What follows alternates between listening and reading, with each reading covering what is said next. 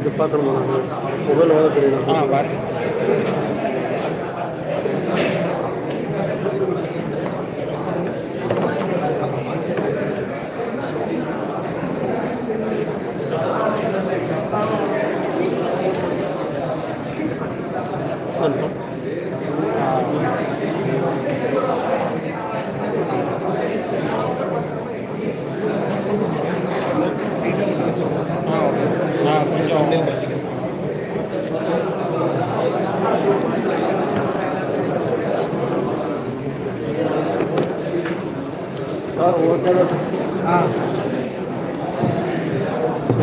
நானே அழகாக தெரிகிறேன்.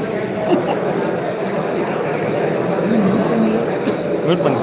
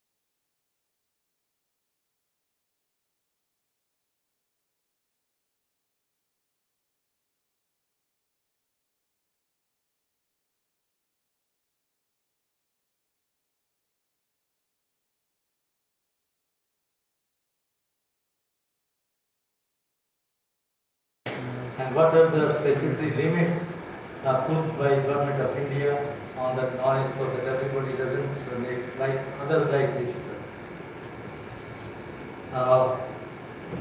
I'll start with absolute fundamentals. What is acoustics?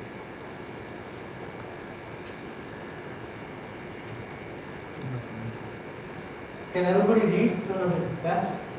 Yes. So basically, sound is a longitudinal wave in the air. What it really means is, wave means traveling disturbance. Unlike vibration, where vibration is a one place, this is vibration but traveling vibration, and that's why it's called wave. Okay, so sound is a longitudinal wave in air. When it's a longitudinal, that means the particle velocity is in the same direction in which the actual wave moves. So that's why it's called longitude. Wave is a traveling disturbance. Now, mass and elasticity of the medium are primary characteristics for a wave to travel from the source to the receiver. You know, as for example, in electrical engineering, we always have voltage and current. Here we have force and velocity or displacement or acceleration. Wave is characterized by two state variables, pressure P and particle velocity U. And perturbations depend on time as well as space. Thus, pressure is a function of distance from the source R and time T. Particle velocity also similarly is a function of R and T. So that's again, this is how again it differs from vibration. In vibration, you have only one state variable, and that is time. But here you have distance and time, distance to the source. Noise is, this is sound of course, but noise is unwanted sound. It may be unwanted or undesirable because of its loudness or frequency characteristics. We'll talk about it later. Excessive or prolonged exposure to noise may lead to several physiological effects like annoyance, headache, increase in blood pressure, loss of concentration, speech interference, loss of working efficiency, or even accidents in the workplace. You know, I can go deeper into everything, but you know, I am sure all of you will understand this basic part. For example, if you take a foreman in a workshop, all the day he is in an environment with a lot of noise is being made. At the same time, because he is foreman, he is also communicating with the people there or people outside and or having telephone talk. So all the time, what does his brain do? Its brain has to really filter out the noise and then concentrate on the communication. Okay, so all the time the brain is overworking. The net result, is that by end of the day the man is completely exhausted, for no apparent reason. Mainly because all the time the brain has been working doubly. That is all the time keeping the noise out and then doing the work whatever it was supposed to do. The same thing happens to all of us, particularly. If you are in a noisy environment and you are still studying. So naturally, your brain has to do double the work. First keep that noise out, and then look at the thoughts, and then that's how the whole understanding goes on. So what I'm trying to say is that many people over the years who work in this kind of environment, not one thing of course is every day they go home, they are exhausted, they want a cup of tea, or they become irritable with family because for no reason, because actually they are exhausted there. Second is of course that in the workplace,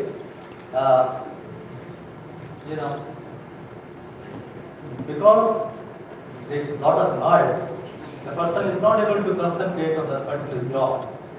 So what happens is either he makes mistakes there, that he is not doing the job properly, or if he is doing that also, then other result is that he would get headaches, etc. And of course, when you are subjected to it for a long time, then what happens is that you become hard of hearing. You might have seen many mechanics, auto rickshaw driver, because he is all the time in very noisy environment and partly his office. Himself, he wants to make more money, so all the time accelerating, engine is making so much noise, and others are at a distance, but he is right there. So, so net result is that he becomes hard of hearing. So you might have seen many times when he argues with you, something you think he's fighting with you. Because he has become like that, he has to raise his voice, because that is, he has become hard of hearing. And of course, the other thing is that, over a long time when that happens, then of course you may have permanent damage to your hearing capacity. Anyway, so these are various things that happen. But more than that, I'm talking about the accidents that can happen on the road or accidents that can happen on a workplace because of its noise. Alright. Now, persistent exposure of a worker to loud noise in the workplace may raise his or her threshold of hearing. You might ask why the threshold of hearing should increase. It is all because of our body faculties are very adaptive. If I am, let's say I can hear from some level minimum to maximum so much. And because I am getting all the time more noise, my brain starts getting adjusted to that part and therefore loses this side. So his threshold of hearing increases. And same thing happens in why even hearing, even the eyesight. You might see that suddenly somebody is coming with using high beam, and because of that, even when the high beam passes off, it takes you 1 second or something before you can get used to where the road is. Because again, body during that time has got adjusted to very high level of light, and therefore you could not see the lower part of the light or lesser light. So body adjusts, and that's what happens. These become hard of hearing. Alright. Now, main thing I want to tell you here is the study of generation, propagation, and reception of audible sound constitutes the science of acoustics. And of course, further in acoustics, we have various types of acoustics. But here I am talking today of engineering acoustics.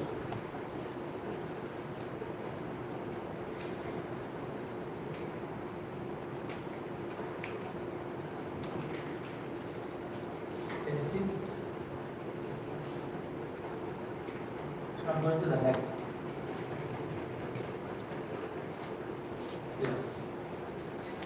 Now the speed at which, so I was telling you that now when I am talking to you, sound is going from here to your ears. Anywhere if you look at a particular particle of air, it will be oscillating around its mean position, but it stands where it is. However, the disturbance is moving. And moving at a speed given by C, which is gamma times the gas constant R multiplied by absolute temperature in Kelvin and under root of that. And also because using the equation of state, we can also put it as gamma times the static pressure divided by the density.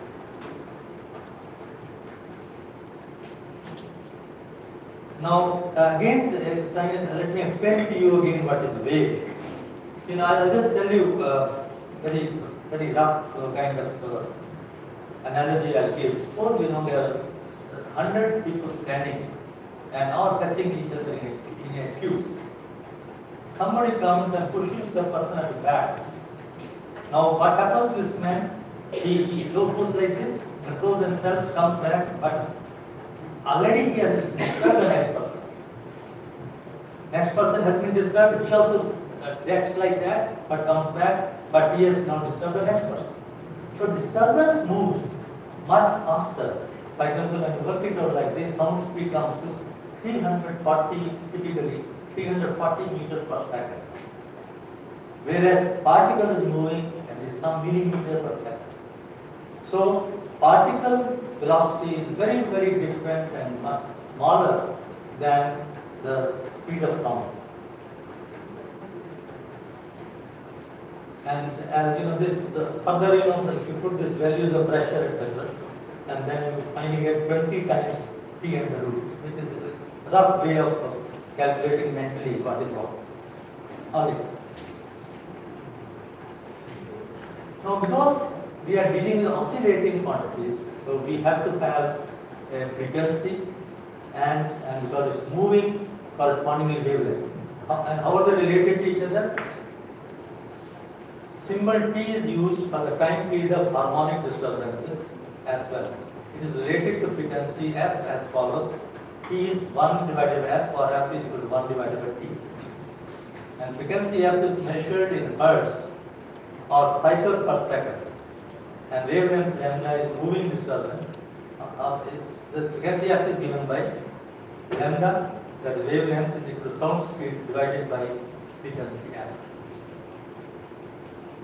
Now, other thing I want to tell you here is that because we are dealing with periodic phenomena, obviously by Fourier series or Fourier transform, we can break it up into frequency components.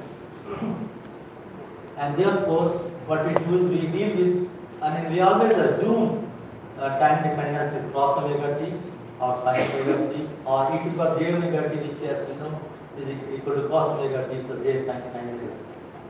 Okay, so that's what I have written here. So all the time we deal with, even when we have so many frequencies present at the same time, we deal with one frequency at a time, and then of course write a program and integrate all that frequencies, and then we can get a total response. Now, when I am dealing with environmental noise, naturally I have to deal with spherical wave. So when I am, for example, talking to you, my mouth is here, but sound is going if you make a hypothetical sphere around me, okay, so it will be moving like that in all directions. Okay, and that of course we start with continuity equation, momentum equation, and then we eliminate what is not required, and finally we are able to get like this, second derivative with local derivative with respect to time minus sound speed square into Laplacian, the p equal to 0. So it's basically a three-dimensional equation. Okay, and it can, because basically it will not be so simple otherwise. So we put it in this form, that instead of introduce a new variable like rp, and then it comes down to one-dimensional derivation. And then we can write a solution like this. I am not taking you into all that, but all I want to tell you is, look at this. The pressure P as a function of distance time T equal to 1 over distance multiplied by that any amplitude, that is A e to the power minus jkr plus b jkr. Now k is the wave number, omega by c, that is 2 pi f by c. And the main thing I want to tell you is that pressure at any distance is inversely proportional to the distance. Okay? That's why the 1 by r comes there. And second thing I want to tell you is that this is, first is outgoing wave and this is incoming wave. When I say outgoing, it is a source. What is going out is the first, the e to the power minus jkr. And if I really was in a spherical environment, then the sound will be reflected back to the point, and then that is the second wave. So second is unimportant in practice. It never happens unless you are inside a very special kind of structure where you are at the center of a sphere. It doesn't happen except at very special buildings or plants. So most of the time we will be dealing only with the first component, A, E minus jkr. So what we do is, now if you put this into momentum equation, so you will get a corresponding expression for velocity. And so this is the momentum equation. Okay, and then put substituting there. And good thing is, because we are dealing e to the power j omega t, delta by delta t becomes j omega into that. So basically, it's a very nice thing when we deal with this harmonic quantities. Any time derivative can be replaced by j omega, that is, iota into 2 pi f. And so you get, after substituting that, you get this. But now something very interesting has happened. You see here, I have the same a to the power minus jkr pressure. It is multiplied by something that is complex, real and imaginary. Real also real and imaginary. So if it was only real, it would have meant that particle velocity is proportional to pressure. But now we find that there is a complex number, so it is in some way proportional to pressure, but it is also out of phase, partly. Okay, and this is what makes things difficult for measurement when I come later to microphone, etc. So we are very particular that we should be in the far field. Now this is why I am introducing this term far field. All our sound measurements should be in the far field where particle velocity is proportional to pressure, and that can happen if 1 by r, this 1 by r is much less than jk, okay, or kr should be much less than 1, and this can be put in terms of wavelength, etc. I will tell you this later, and then that is how we get the far field. But what I am trying to say is this: if I want intensity, basically we are not interested in pressure. We are interested in intensity, which after multiplication area can give you total power. So please try to understand, I am not introducing three things. My ear responds only to pressure. Okay? But I want to know how much total power is coming out of this source or machine or whatever. Then I need power. And power is integration of intensity over areas. So I have to now tell you how the three are related, and therefore if you measure one, how you can calculate other things and so on. Yeah. It may again be noted that the first components of equations 100, 115 and 17 represents the spherically outgoing or diverging wave, and the second one, of course, I told you, in fact, is the second component hypothetical. In our practical problems dealing with noise radiation from vibrating bodies, one deals with the diverging wave only. Another thing I just want to tell you here is, the science of noise starts with science of vibration. So, in our institute also, we make sure that before somebody comes to me for acoustics, he has attended the course in vibration. Okay, see, basically it's very nice.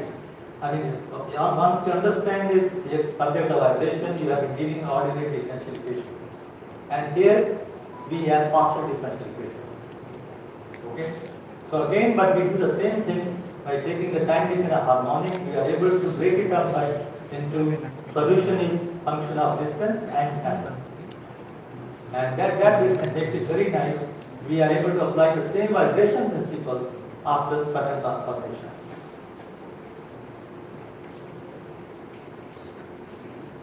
Now, I was telling you about far field. Let's understand what is far field and how we can make sure that we get it.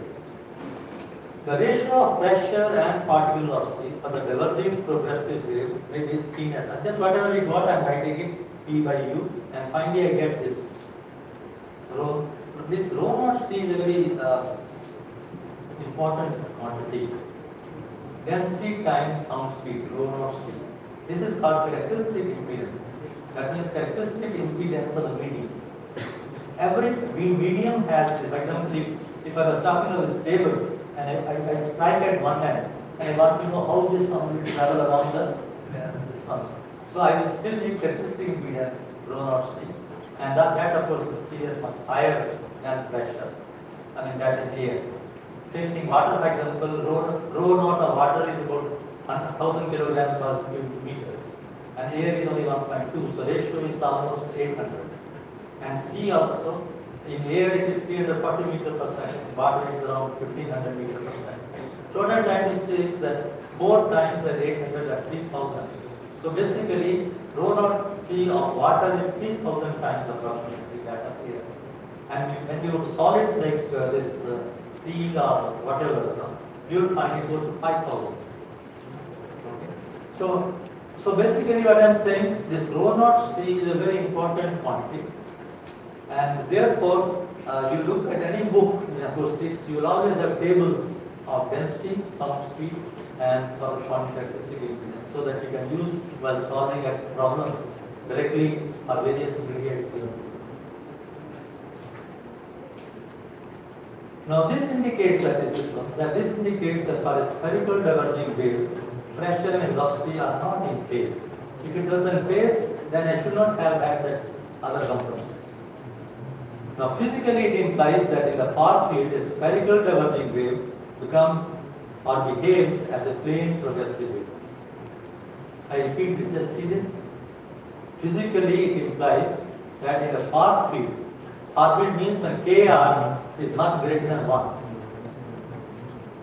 Okay, so then this, numerator and denominator, that becomes 1, and then p by u becomes rho naught c constant. So it's like a plane wave. Plane wave basically means wave, the front of which it is like a plane. Like for example, if I was dealing with waves in exhaust mufflers. In exhaust mufflers, you will find that we have an exhaust pipe, a muffler, and tailpipe. So there the wave moves like a plane. That means if you cut it like this at any plane, all the particles are moving in phase. And that's why we say plane wave, but as if the wave is as a complete plane wavefront. Alright. This also indicates that the microphone of the sound level meter should not be near the vibrating surface. It should be in the far field. Okay? And main thing is, so now what does really far field mean? I have already told you, but let's be more specific.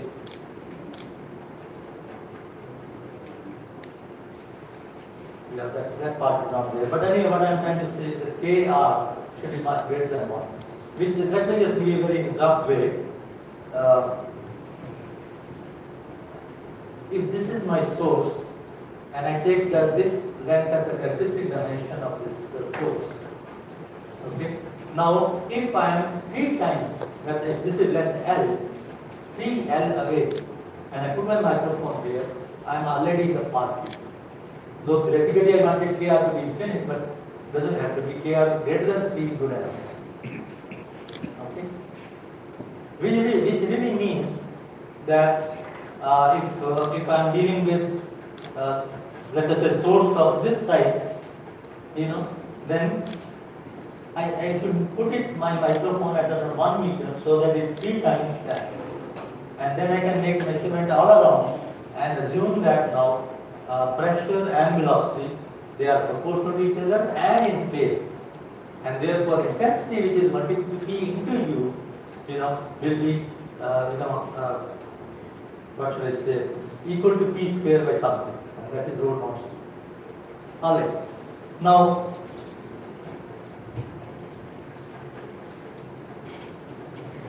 this is the most important thing I want to tell you today, because all of you should know what are decimals. Because all the time when you talk regarding noise, it is always in decimals. Okay? And I am going to give you the definitions and explain to you certain significance. Okay. Please first understand, human ear is a fantastic sound system. It can pick up pressure fluctuations of the order of 10 to the power minus 5 Pascal to 1000 Pascal. That is, it has a dynamic range of 10 to the power 8. Can you imagine?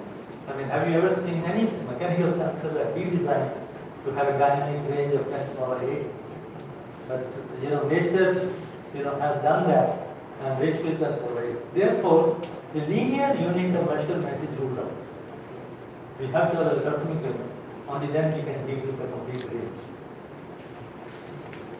Universally, a logarithmic unit of decibel has been adapted for measurement of sound pressure level, intensity level, and power level.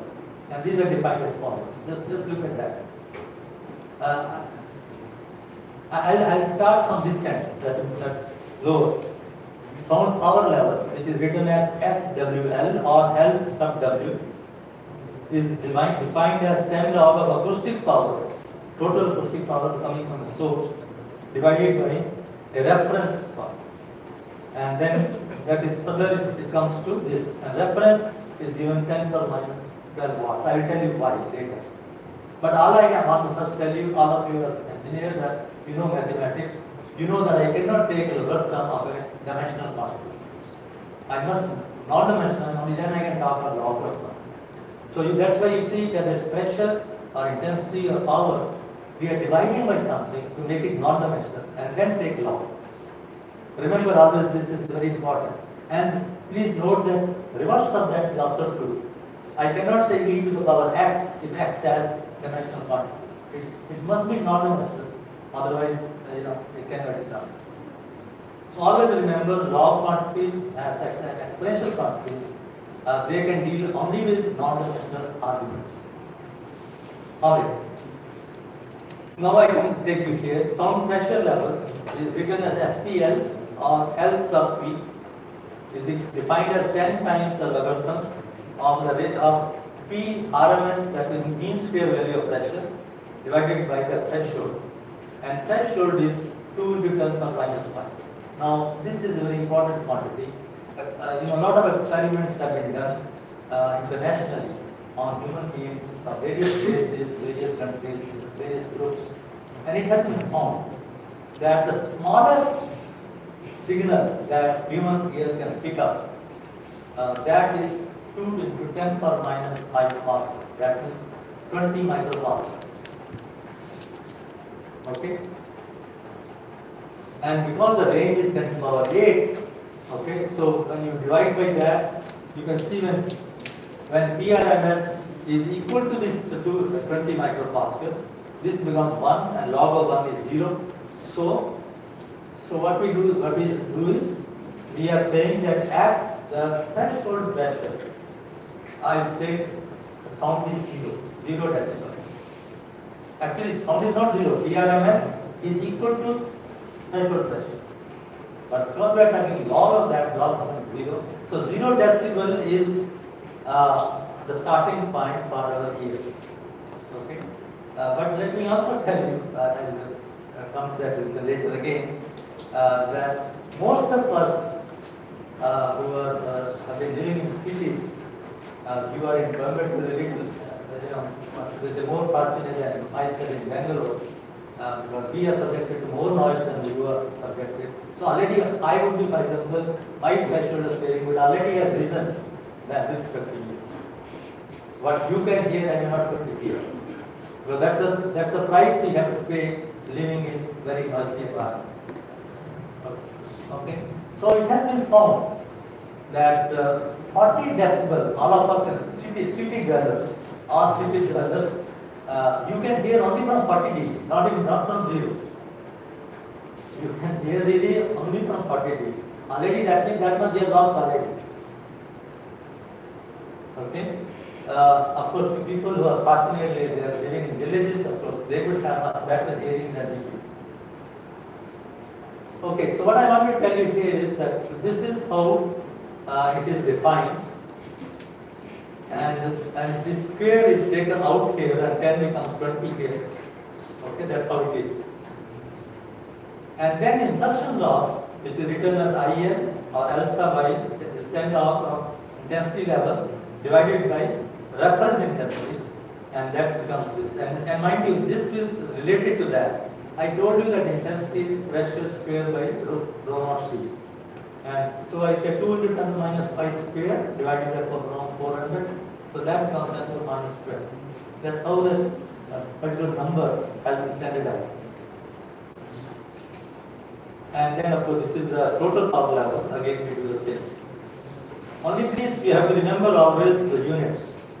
The pressure is in pascals. Intensity is in watts per square meter, and power of course is in watts.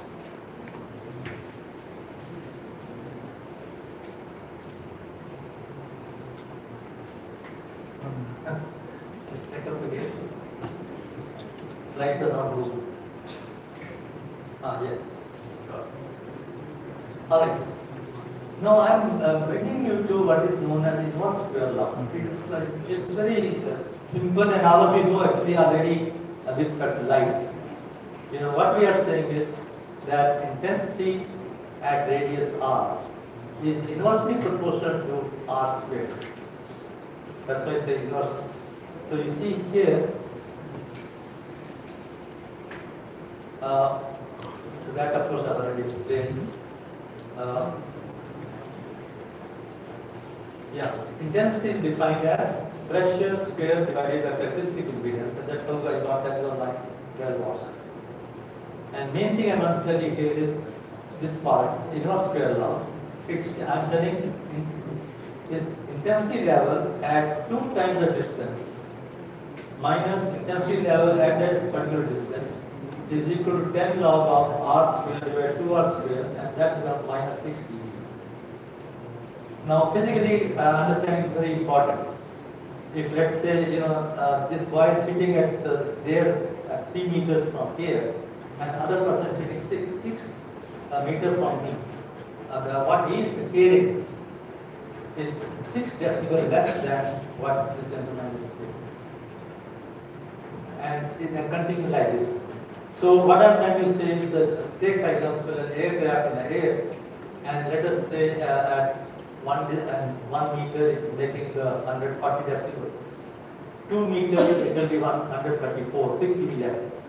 4, 128. Under 8, it won't double the distance, and it will become 6 dB less with every doubling. That is what is in our scale law.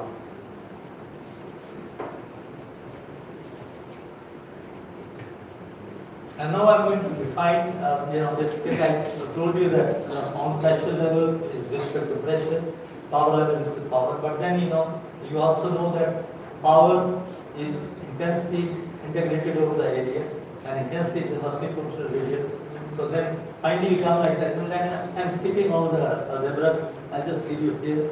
For spherically diverging waves, the sound pressure level at a distance r from a point source is related to the total sound power level as follows: LPR is LW plus 10 log of the directionality constant divided by 4 pi r square. And you understand 4 pi r square is the sphere, area, surface area of a sphere of radius r. And Q is interestingly 2 to the power of number of surfaces is touching. For example, if my source is in the air, it's not touching any surface, okay, then that n is 0, so 2 to the power 0 is 1, okay. So that it will be 1, so 1.4 pi r square tells me that radius r, it will go like that. Now, most of the time, all mechanical engineers are dealing with machines and which are lying on the ground. So if you're touching one surface is touching, so you have 2 to the power 1. And that is how this becomes to this sound pressure level, the radius r, is equal to total power level minus 10 log of 2 pi r. And physically, it has another meaning that when it is on the ground, whatever sound comes out will go into the hemisphere. Okay, so cannot go under the ground. Okay, it will go into hemisphere. The hemisphere surface is 2 pi r square.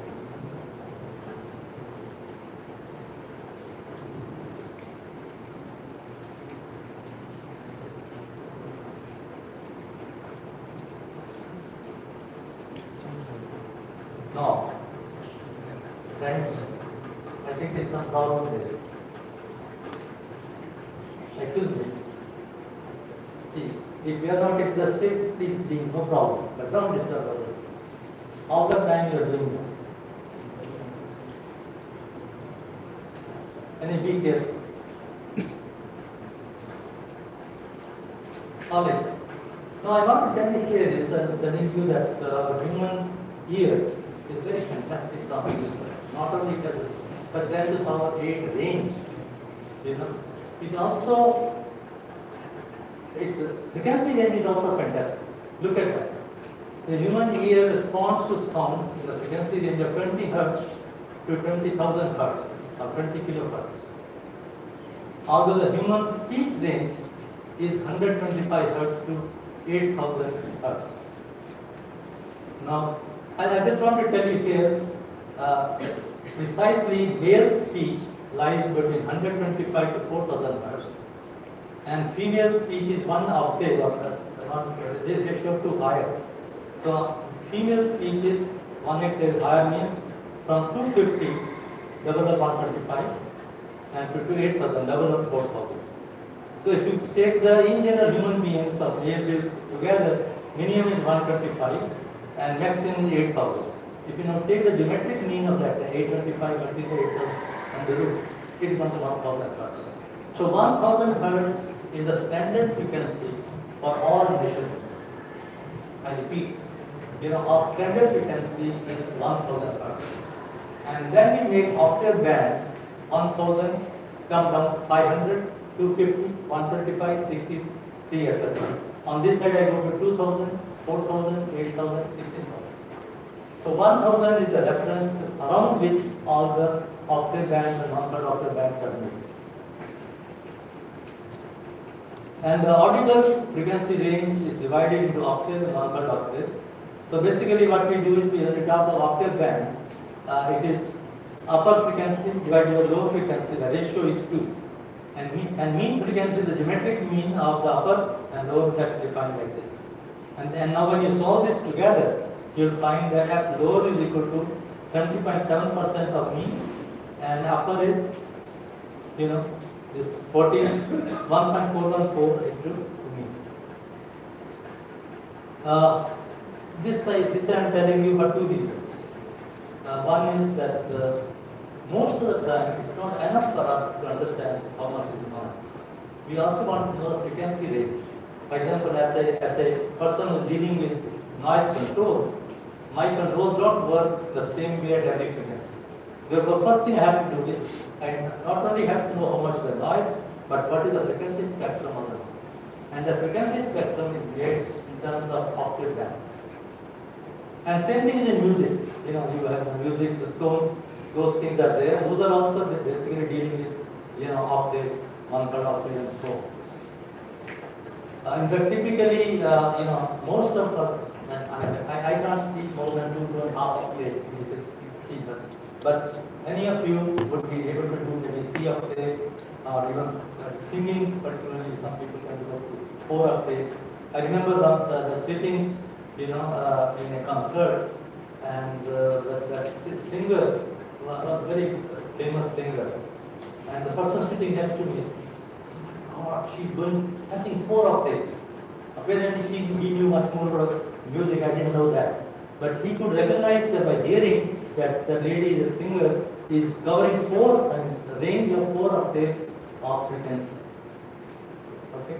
So what I'm trying to say is our speech has limits. So the 4 octaves we feel proud of.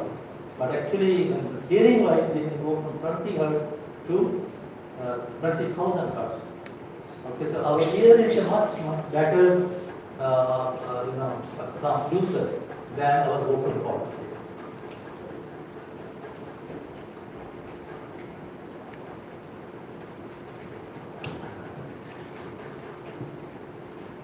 Okay. Yeah. Thank you. I was just telling you, that the standard frequency happens to be geometric mean of the minimum speech frequency, that 125 is the lowest, 8,000, under root the geometric mean of the 2, so that gives you 1,000 degrees. And also I told you the 2 to the power, that it's 1/3 octave, 2 to the power 1/3 is 1.26. Okay.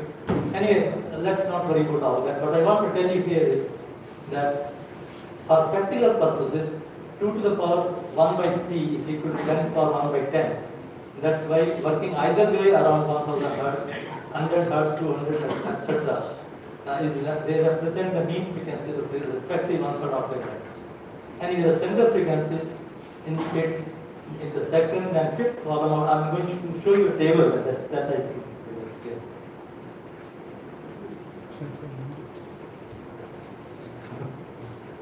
Okay.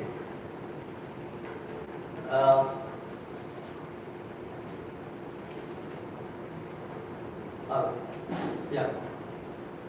Actually, whatever slides are made is from my book. Anybody wants to see, I can show you later. Not only that, at the end of this lecture, I am giving you 2 slides about the book so that you can note down what those are very easy. Okay. Now, the human ear responds differently to sounds of different frequencies. Extensive audiological surveys have resulted in weighting for different purposes.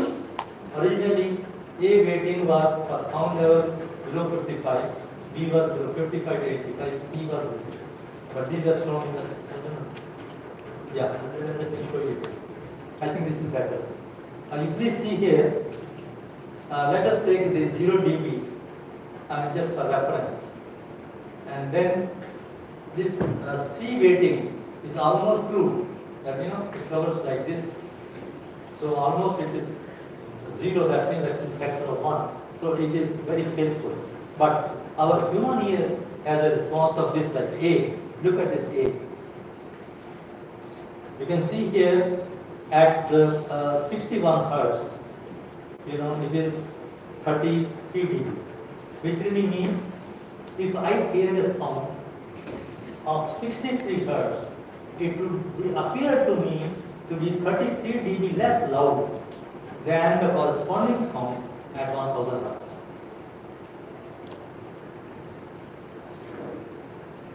Which really means, in general, I can make a statement that this tells me that human ear can hear much less or feels the loudness much less at lower frequencies and in fact a little more at higher frequencies.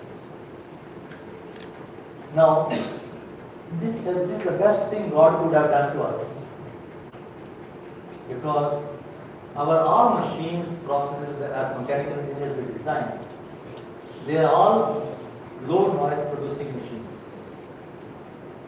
So in other words, God is kind to us that in advance we can make sure that we are not over disturbed by our own actions. Okay, so that is what I want to tell you. But then it has other implications of noise control. I'll come to that just now.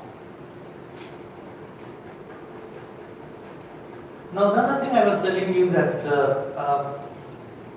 we don't hear sound from a single source. Even when, let us say, I turn to my engine with me.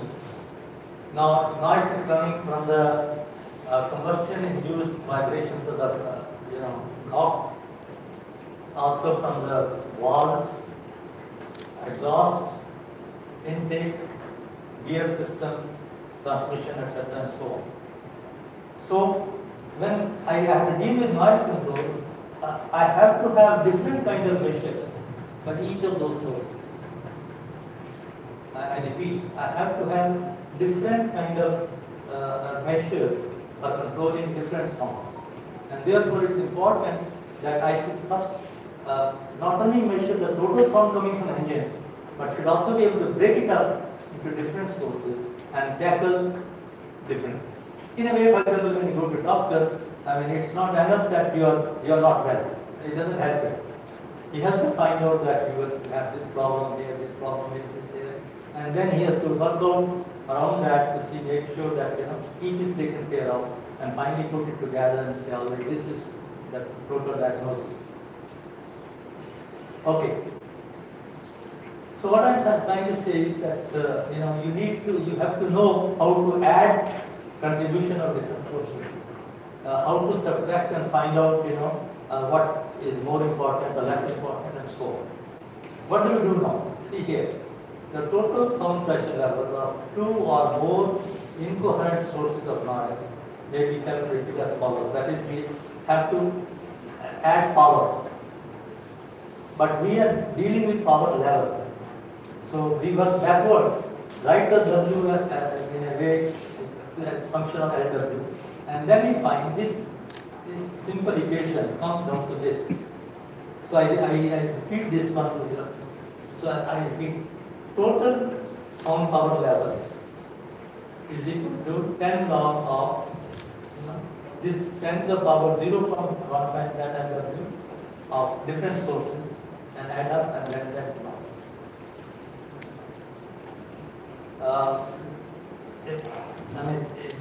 at first sight you might be feeling it's a very funny thing what you do, but actually, as you start working around it, you will find that you get used to thinking in terms of decimals. Person like me, for example, who has been working for decades on this, so I directly deal with the even think in terms of units. That becomes the way of thinking. Anyway. Now here N denotes the total number of incoherent sources, like machines in a workshop. Like for example, in a workshop, you may have something there, some mirror, milling machine, whatever it is. Everything is making noise, and we want to find the total power coming from that, so I have to add like this. They are incoherent. But mind you, every time it will not be incoherent, because that if two sources are inherently coupled, they are coming from the same basic source, then you cannot add like this. That's why the word incoherent is important. But anyway, good thing is, most of the time, I'll say 95% of the time, you will be dealing with incoherent sources, so therefore this addition can be done by equation 1.36. And these equation numbers are the same as in the book, so that any time you can go back and refer for more. Now similarly, the corresponding total sum solution level at a point is given by this similar expression.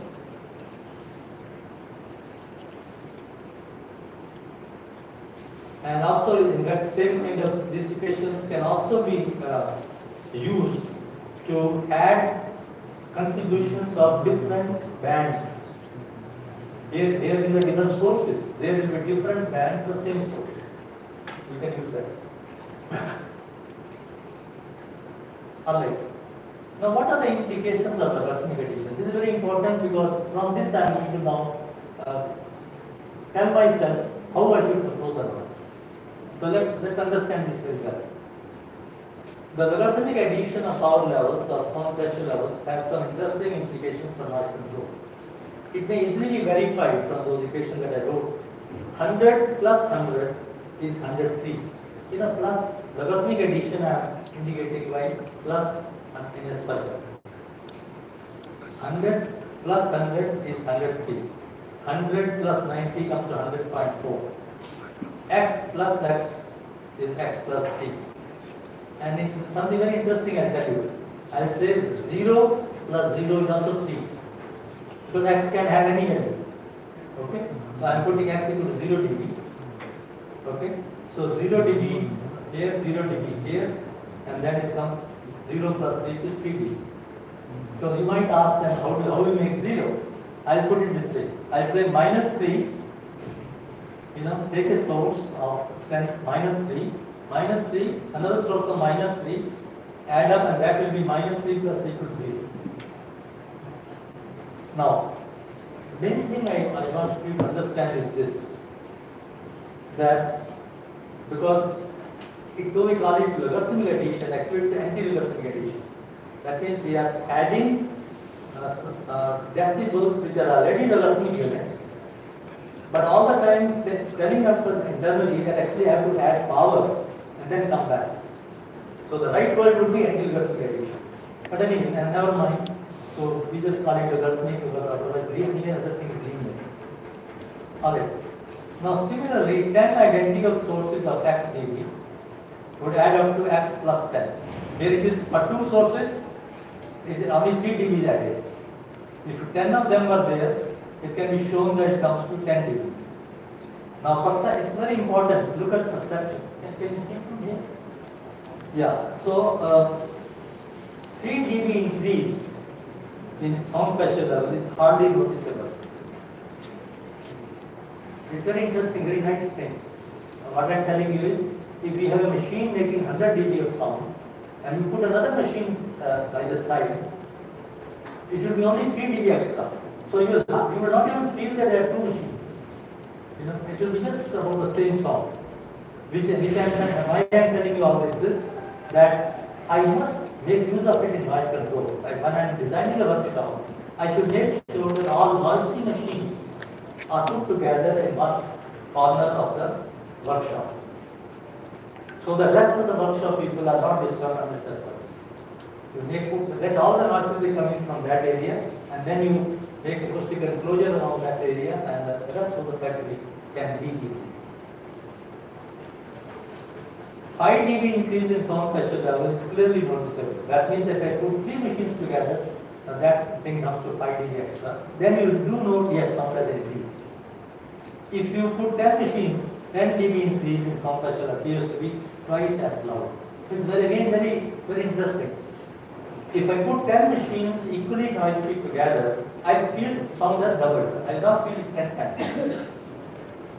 Isn't that nice? I put all 10 machines together. To me, perception-wise, it appears as if noise has doubled. Now similarly 10 dB decrease in sound pressure level would appear to be half as low, indicating 50% reduction in sound pressure level. Now this slide is very important for all of you. I'm just saying consequent guidelines for noise control. In a complex noisy situation, one must first identify all significant sources, rank them in descending order, and plan out a strategy for reducing the noise of the largest source of noise first, then only tackle other sources in descending order. In fact, tomorrow's lecture will be only on noise control, noise strategies. Okay, but today I am only giving the fundamentals. Okay. Then, while designing an industrial layout or the arrangement of machines and processes in a workshop, we must identify and locate the noisiest machines and processes together in one corner and isolate this area acoustically from the rest of the workshop surrounding. And third, I want to tell you, it is most cost effective to reduce all significant sources of noise down to the same desired level. Now, I hope I can example here.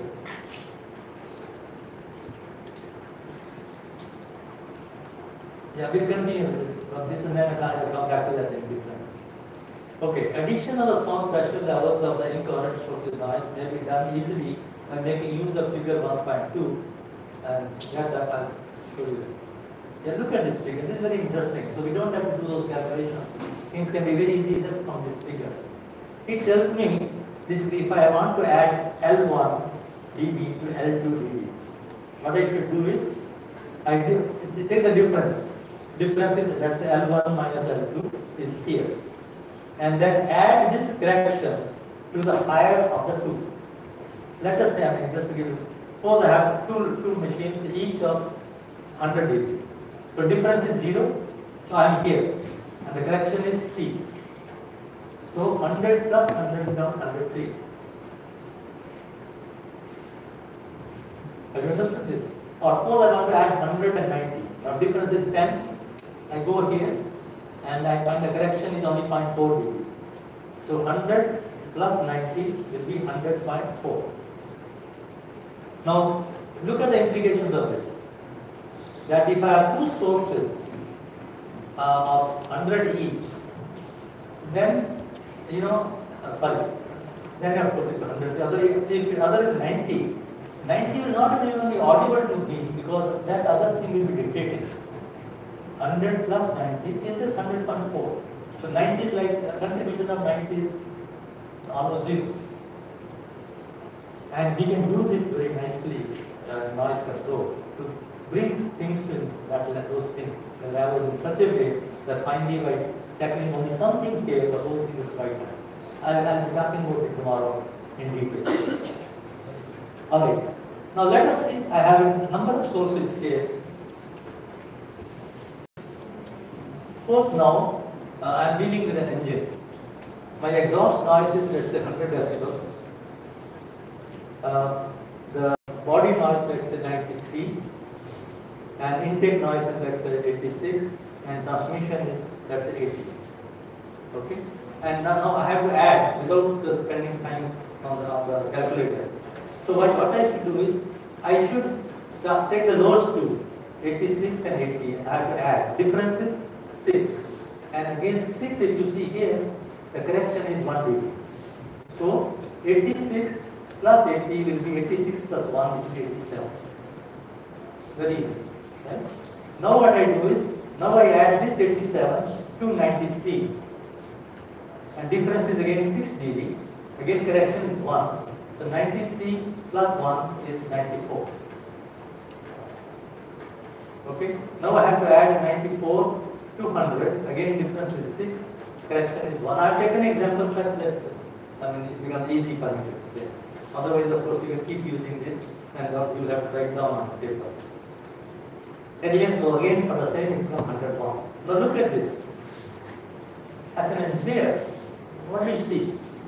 you have four sources of sound in an engine.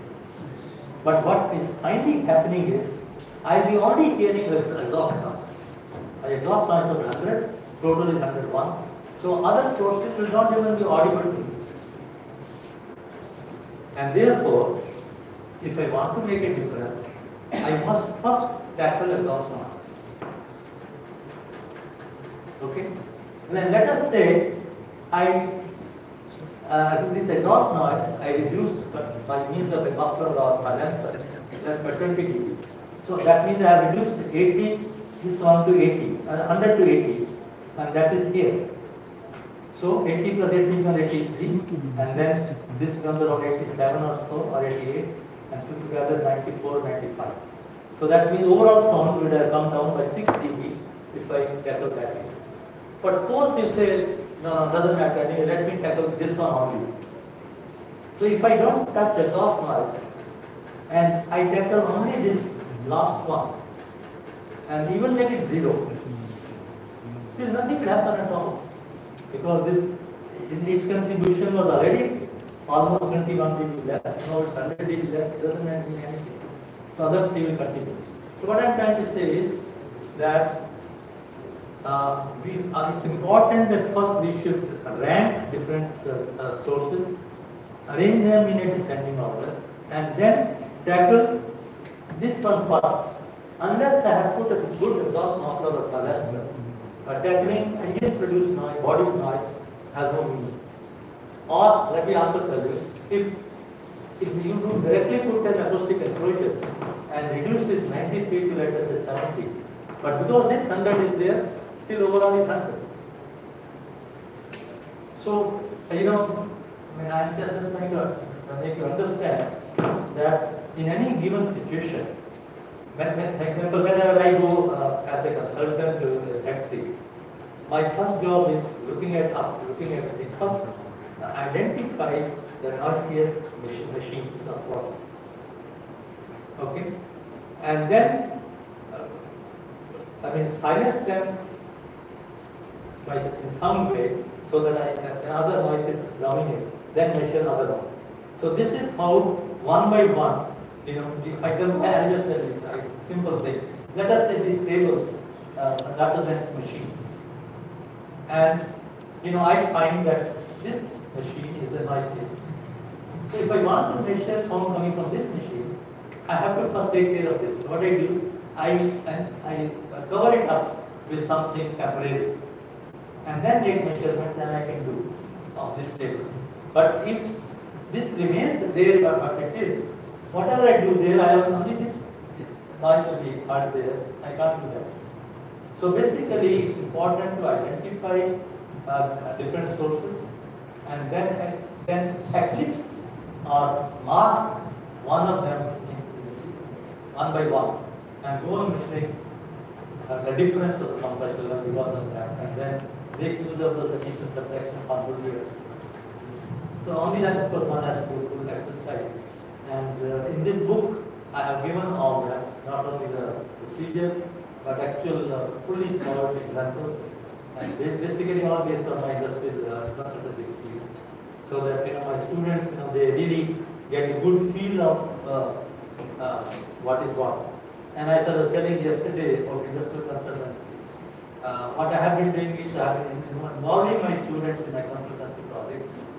Okay, so that they directly get a hands-on experience of what is what in the industry, and they gain in a number of ways. Not only I gain because I can divide that work into the students, but they also gain because then they get experience of working on the practical projects, and of course industry also very happy to know that this person did this project there, etc. So that they get job also very easy. The same industry is very much interested in taking those students later on the group.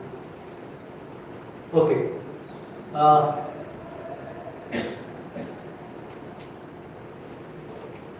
Now this is another important point: equivalent noise level in a community or workplace.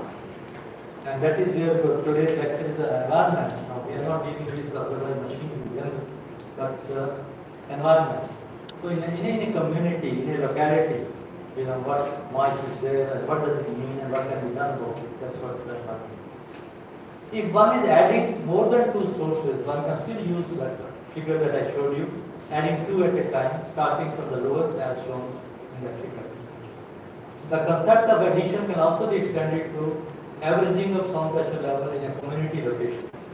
Thus, the equivalent sound pressure level during a time period of 8 hours may be calculated as an average of the hourly readings like this. So you add up the semi-hour reading, put 1 by 8 here, okay, and then you get what, for example, I'll just tell you here,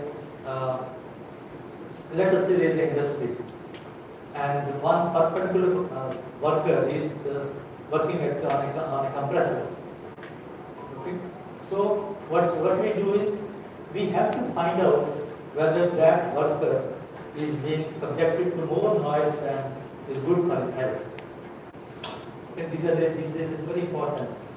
Biological tests need to be done. I'll come to it in the stuff. Okay. So what I'm trying to say is that we can measure every 1 hour, and then those 8 readings we put into the indication 1.39, and that will be the equivalent noise. That means all total noise is added at the linear level and put back to the total in the logarithmic side, decibel level, and that's a formula which we use. And then later, of course, I tell you how we compare with what is desirable or not. This averaging is done automatically in an integrating sound meter or dosimeter. Okay, in order to ensure that the worker is not subjected to more than 90 dBA or equivalent sound pressure level dosimeter. Now, this is very easy these days. Like for example, a particular person who is being examined by the inspector. So when he comes in the morning to do his work, they strap on the sound level meter here, so that the microphone comes near the ear. Okay, it is strapped on, and they switch it on then just when we start the work. So integration is not just hourly basis, but every second is going on. Okay, and then at the end of 8 hours, then there will be some reading. You can see that this is the equivalent. But most of the time it is not done like this. What is done is that as soon as the dosage, equivalent level dosage, exceeds 90 decibel, that means the person has got the maximum sound pressure level he should have got in the job, and he must be taken off duty. Otherwise, he is becoming harder living. And this is taken very, very seriously. Particularly, I can just tell you one thing that I saw directly on the research in Australia. If as soon as that level comes to this one, not only reading comes, but that reading is not being taken every time. So there is a bulb, and the bulb starts flashing. The bulb flashing, foreman in the workshop will notice immediately, and he has to be taken off duty.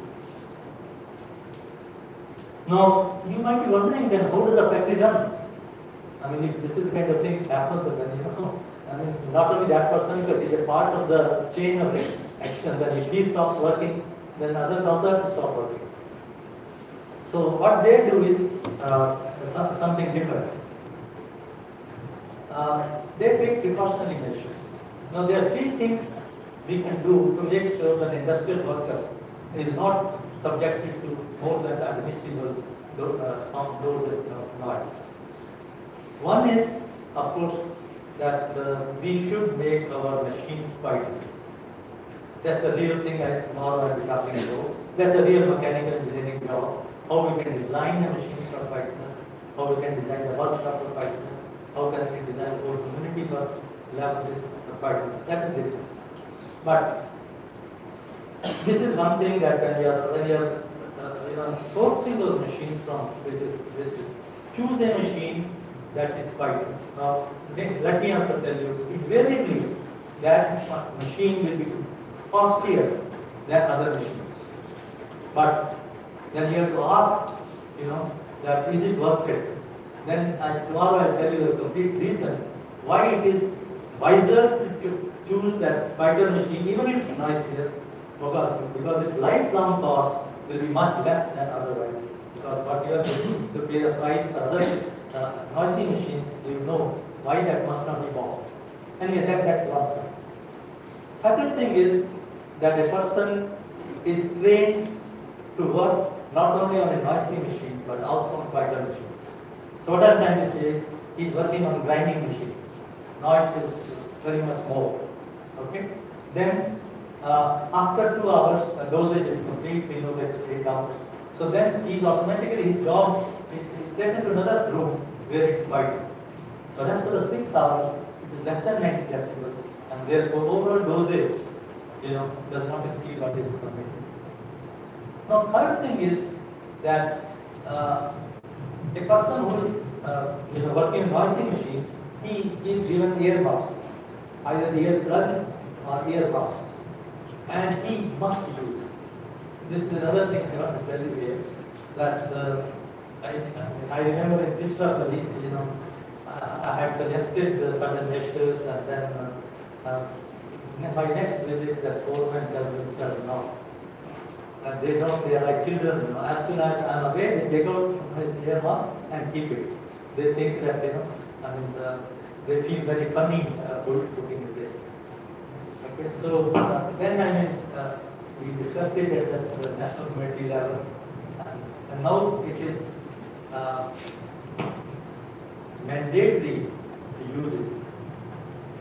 And not only the worker, the foreman will also be punished or penalized if he does not make sure that this person is using that earmuff all the time. And not only that, foreman himself has to be using it all the time in noisy workshop. So what I'm trying to say is that there are 3 things that can be done. One is use earmuffs or plugs. Second is, you work in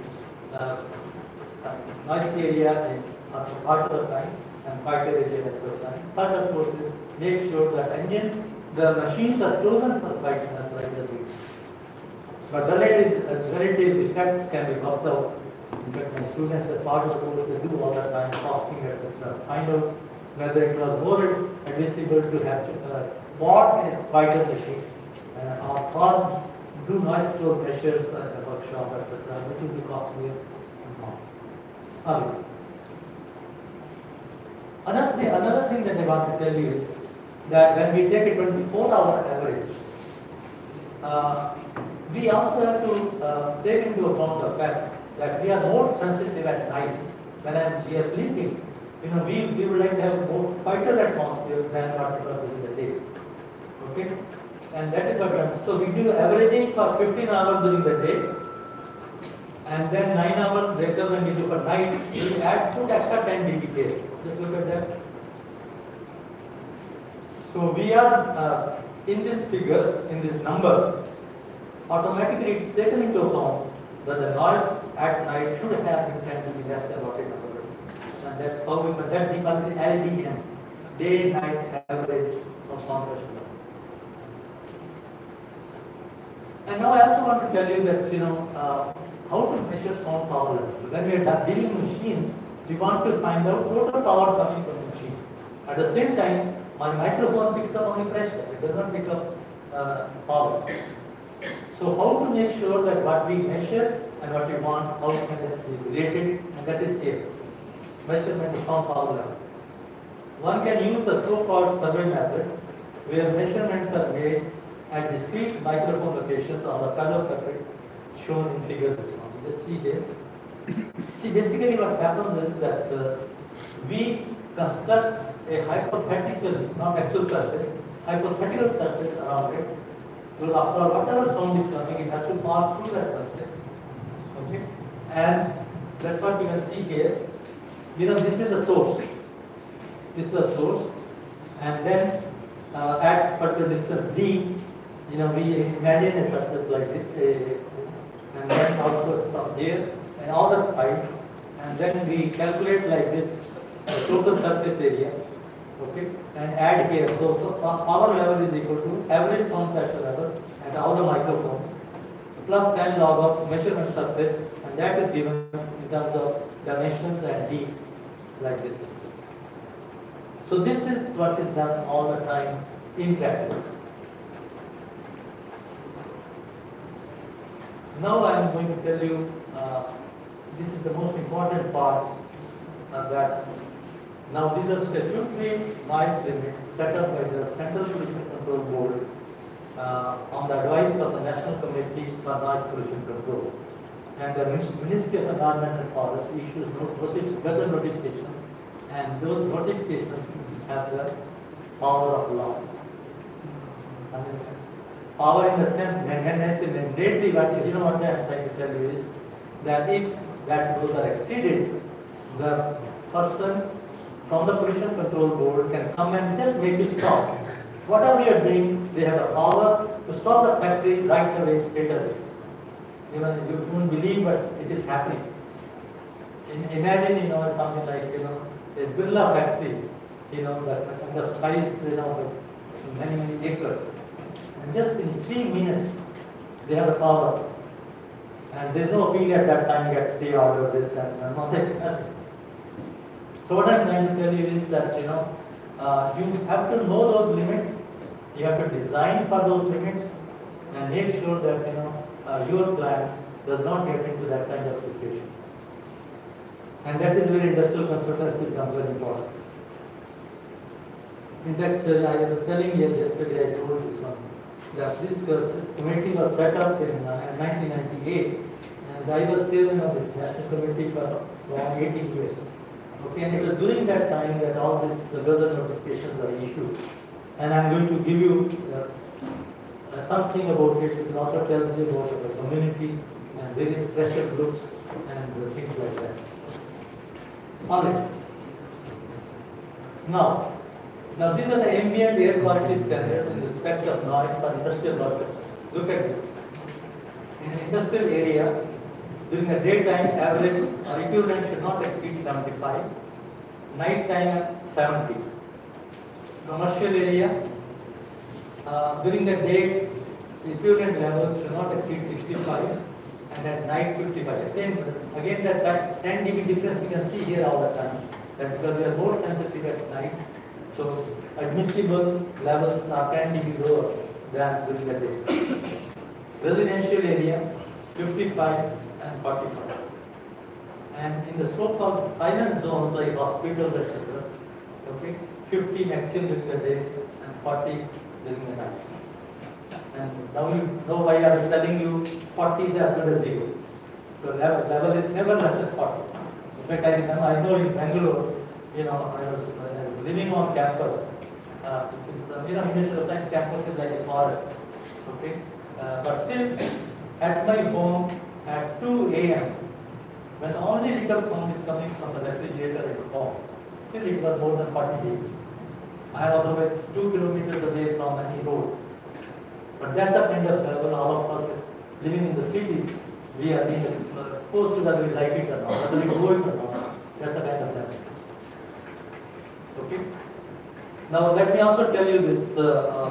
When I say daytime means morning 6 o'clock to 9 o'clock at night, or in India now it's 10 o'clock.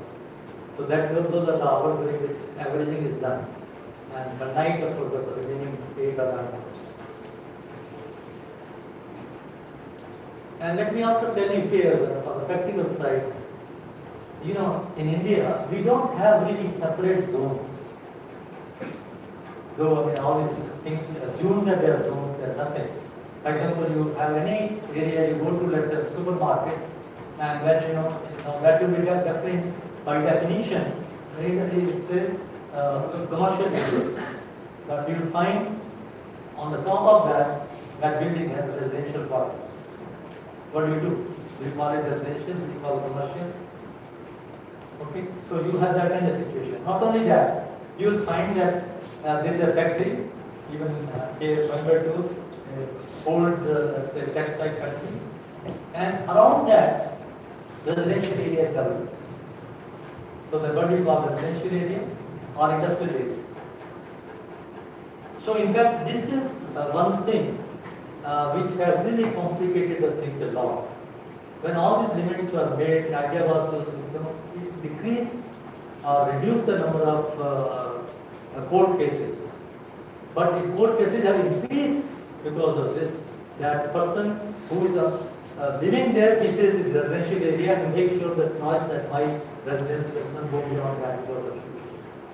And he says, my factory has been there before even when I was born, and you can't say that as a residential area. And I will go by industrial area. So we have had to do, in fact, a lot of, with that table, we had to have so many of these in mixed area, how to interpret, how to things like that. And but of course, many times even that does not happen because people have so much hostility toward their neighbors, and therefore whatever he says, these people are not ready to listen. And he only talks that because he immediately go to this inspector of police and we get it this done, that done, threaten each other all the time. And our courts in India are so busy, their backlog already is so much that a thing like this, will have to wait for months even for the first hearing. So if the stay order is given and the factory is stopped, you can imagine the loss.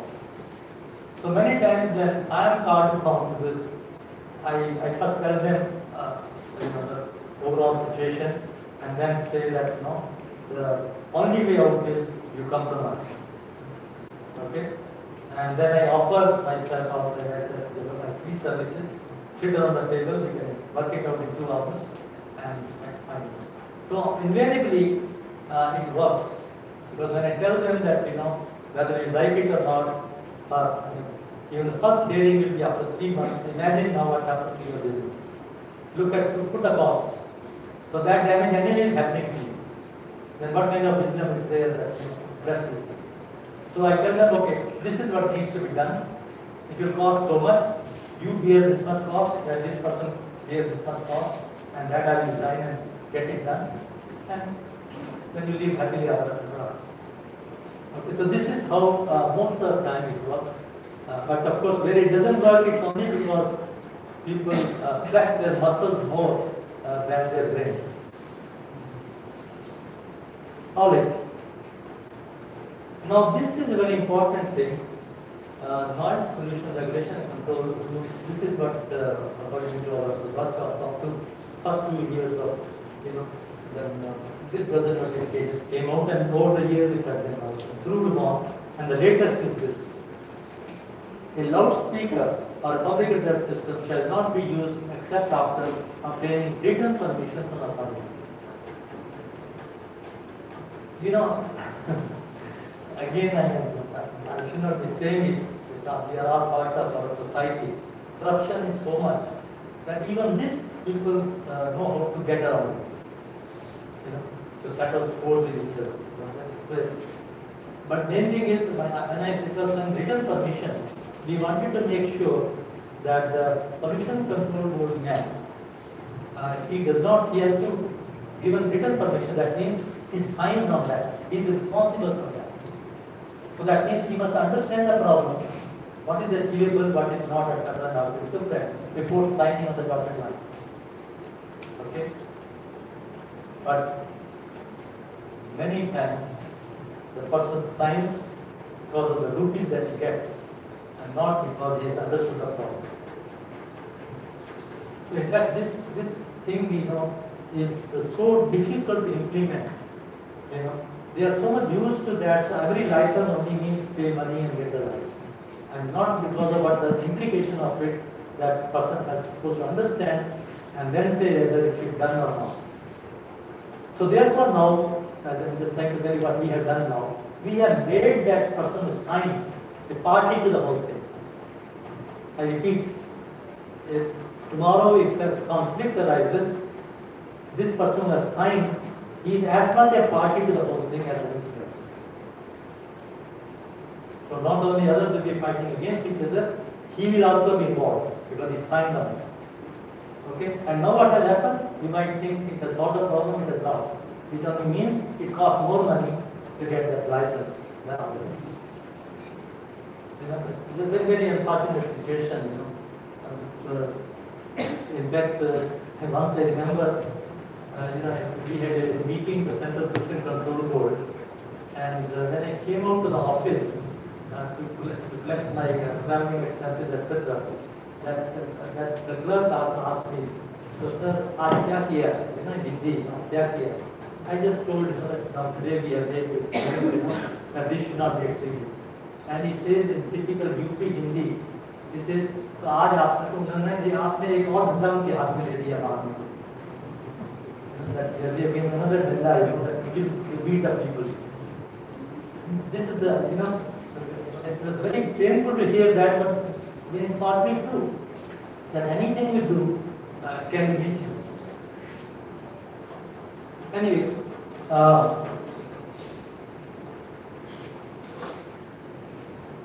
now this, please listen, a loudspeaker or a public address system or any sound producing instrument or a musical instrument or a sound amplifier shall not be used at night time except in closed premises for communities within, like auditorium, conference rooms, community halls, banquet halls of the building. The main thing what we are saying is do what you want within your premises, but don't put a loudspeaker outside to disturb the public. I mean, main thing is, again I am telling this one, I have every right to enjoy it in my premises, but that is no reason that my neighbor's sleep should be disturbed because I am having a party. So this is the general principle. Now, the noise level at the boundary of the public place where loudspeaker, a public address system or any other noise source is being used shall not exceed 10 dBA above the Indian noise standards published. So this is a very important thing we have done, and we have succeeded even if politicians are giving speeches. All we are saying is, if you have, this is a ground at which the function is going to be held. Okay? So, beyond that, let's say at 100 meters, start the first house.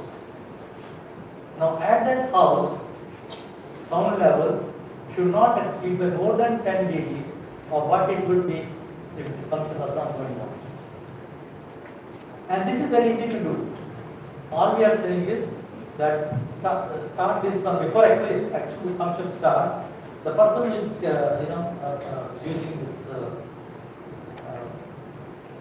amplifier, so the amplifier of the loudspeaker system. He adjusts the amplification in such a way that even if a person's speaker is talking, that level at that house should not exceed the voltage. It can be done in 5 minutes time. Somebody stands there, measure the sound there, and this person is adjusting his amplifier accordingly. So this is working. Now we don't say permission should be given or not. That becomes a political issue. All we make sure the person who is controlling the amplifier, he is responsible for everything. Simple. Alright. Another thing is the peripheral noise of a privately owned sound system or sound producing instrument shall not, at the boundary of the private place, exceed by more than 5 dB the ambient level. So now this is very important, because often in localities, people just don't care for the neighbors. So now what we are saying is, you do whatever you are doing, but at the neighbor's house, additional sound should not be more than 5 dB or what we call. And this is again being done very nicely. It's very easy. Now sound level meters have been given to police. I know in Bengaluru 2,000 sound level meters have been bought. Similarly, other places, Bengaluru also must have gone to quota. But what I'm trying to tell you is, now most of the police stations have simple sound level meters, which even a normal policeman can be taught in 5 minutes how to use it.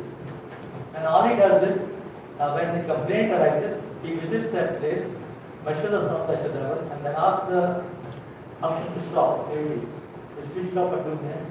Again measures the difference is more than 5 dB. Is the problem, and he has the right to get that activity stopped. Another thing that we have done is that we have given the power to police inspectors to get something stopped or otherwise. There is nothing like, oh, no, you file a case and there is a challan and they do nothing. he just, he has the copies of his gazette notifications, okay, against that is done, and gets a signature of that in the stock because of so and so, simple. And that is what is filed. Anybody can see that. At least in Bengaluru it's working. Let me just tell you, I don't know the computer, because I am not associated with the Tamil Nadu State Board. But I am sure it must be, because generally Tamil Nadu State Board has been doing things very nicely, whatever we do, they are interactive. No horn shall be used in silent zones or during night time in residential areas except during a public emergency. Sound emitting firecrackers shall not be burst in silent zone or during night time. Sound emitting construction equipment shall not be used or operated during night time in residential area. This you might have seen is very much being done. Earlier we used to have construction workers working even at night and spoiling your sleep. Now nowhere, it is in Bengaluru, nothing can be heard after 10 o'clock due to construction. Wherever, including the roads, everything stops.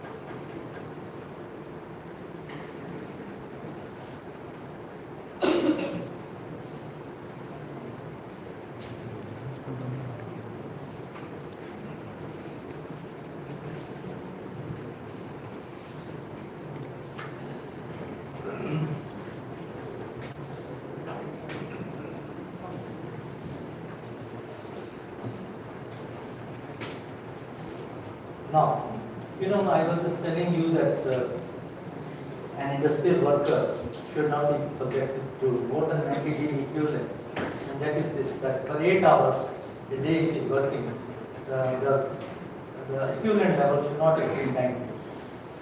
Okay? But if he is working only for 4 hours, then it can be 93, because 10 log of 2 is 3. Similarly, another, if it's only 2 hours, then this halving again in another field is allowed. He can be working for 96. So basically, this is a very important simple table, that if the foreman in the workshop, he knows that where he will be working level is 96, he knows that then anybody working there should not work for more than 2 hours per day. So when the duties are assigned, then on that particular noisy machine, the people keep changing after every 2 hours. Okay, and this is done and very easily doable. Right? There's really no problem there.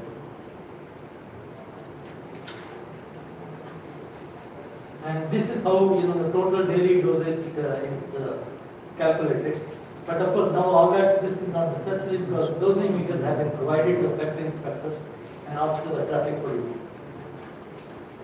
The technicians working on noisy machines or in noisy areas are provided with earmuffs or earplugs and are required to use them compulsorily. See here, this is only half the solution. If a machine is noisy and the worker is provided this, only he is being held. But noise doesn't stop there. Noise is also going to the person who is sitting there or working there.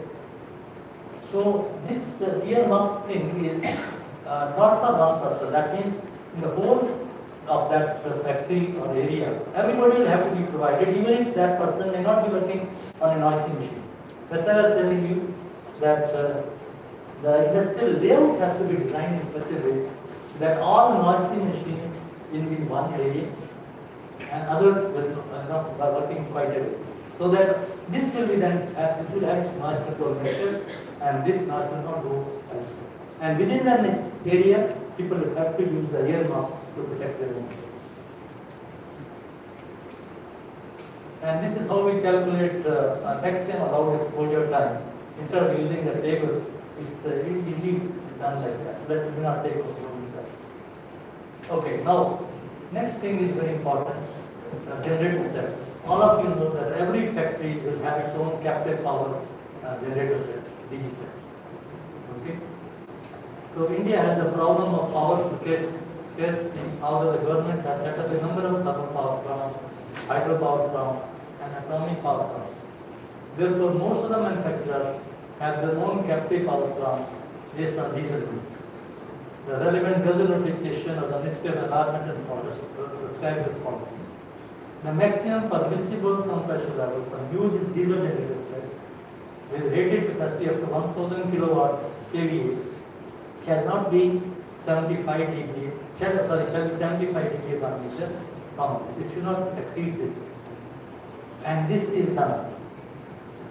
You know, when I say this is done, it's very nicely we have been able to do. It took us quite some time to understand and enforce it. Now what we have done is, we have put the onus of this noise reduction on the engine manufacturer. Earlier what used to happen is, engine manufacturer say, no, I sell my engine like this. Now it's your business if you want to reduce the cost. Again, you go to the user, he says, what do I do? I got this engine for this, all of them, they're so noisy. I chose one of them. So they were just trying to escape. So we said, now we have put it on paper that the engine manufacturer will not be able to sell that engine, it will not go to the factory unless he has also designed and fabricated and makes available acoustic enclosures to make sure that with acoustic enclosure, the sound pressure level at 1 meter around shall not exceed 75. Okay, so this is being done all over the country. Of course, I should be careful about this because I talked about there are places like Agra, etc., where nothing works. Those people just do not do anything about it.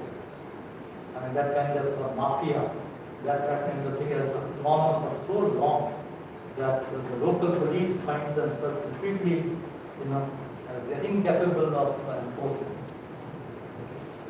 So, in fact, when we were a committee, we used to hold meetings at different places, and then we were told, don't hold it in Agra. We cannot ensure your safety. Even holding a meeting in Agra, that it is just that bad. So anyway, what I'm saying, leaving out some of those pockets, which probably have a local problem. Most of the country now, we are able to enforce it, and on the whole, life is much better than what it used to be. So here I am saying that diesel generator sets should be provided with integral acoustic enclosure at the manufacturing stage itself. And if it is more than 1000 kVA, then it doesn't have to have an enclosure around it. It has to be put in a room which is acoustically treated, and that whole room acts as an acoustic enclosure. Noise from DG sets can be controlled by providing an acoustic enclosure or by treating the room acoustically at the user center. Now this is not now at engine end, it is the user center. The acoustic enclosure or acoustic treatment room shall be designed for minimum of 25 decibel insertion loss or for meeting the ambient noise standard, whichever is on the higher side.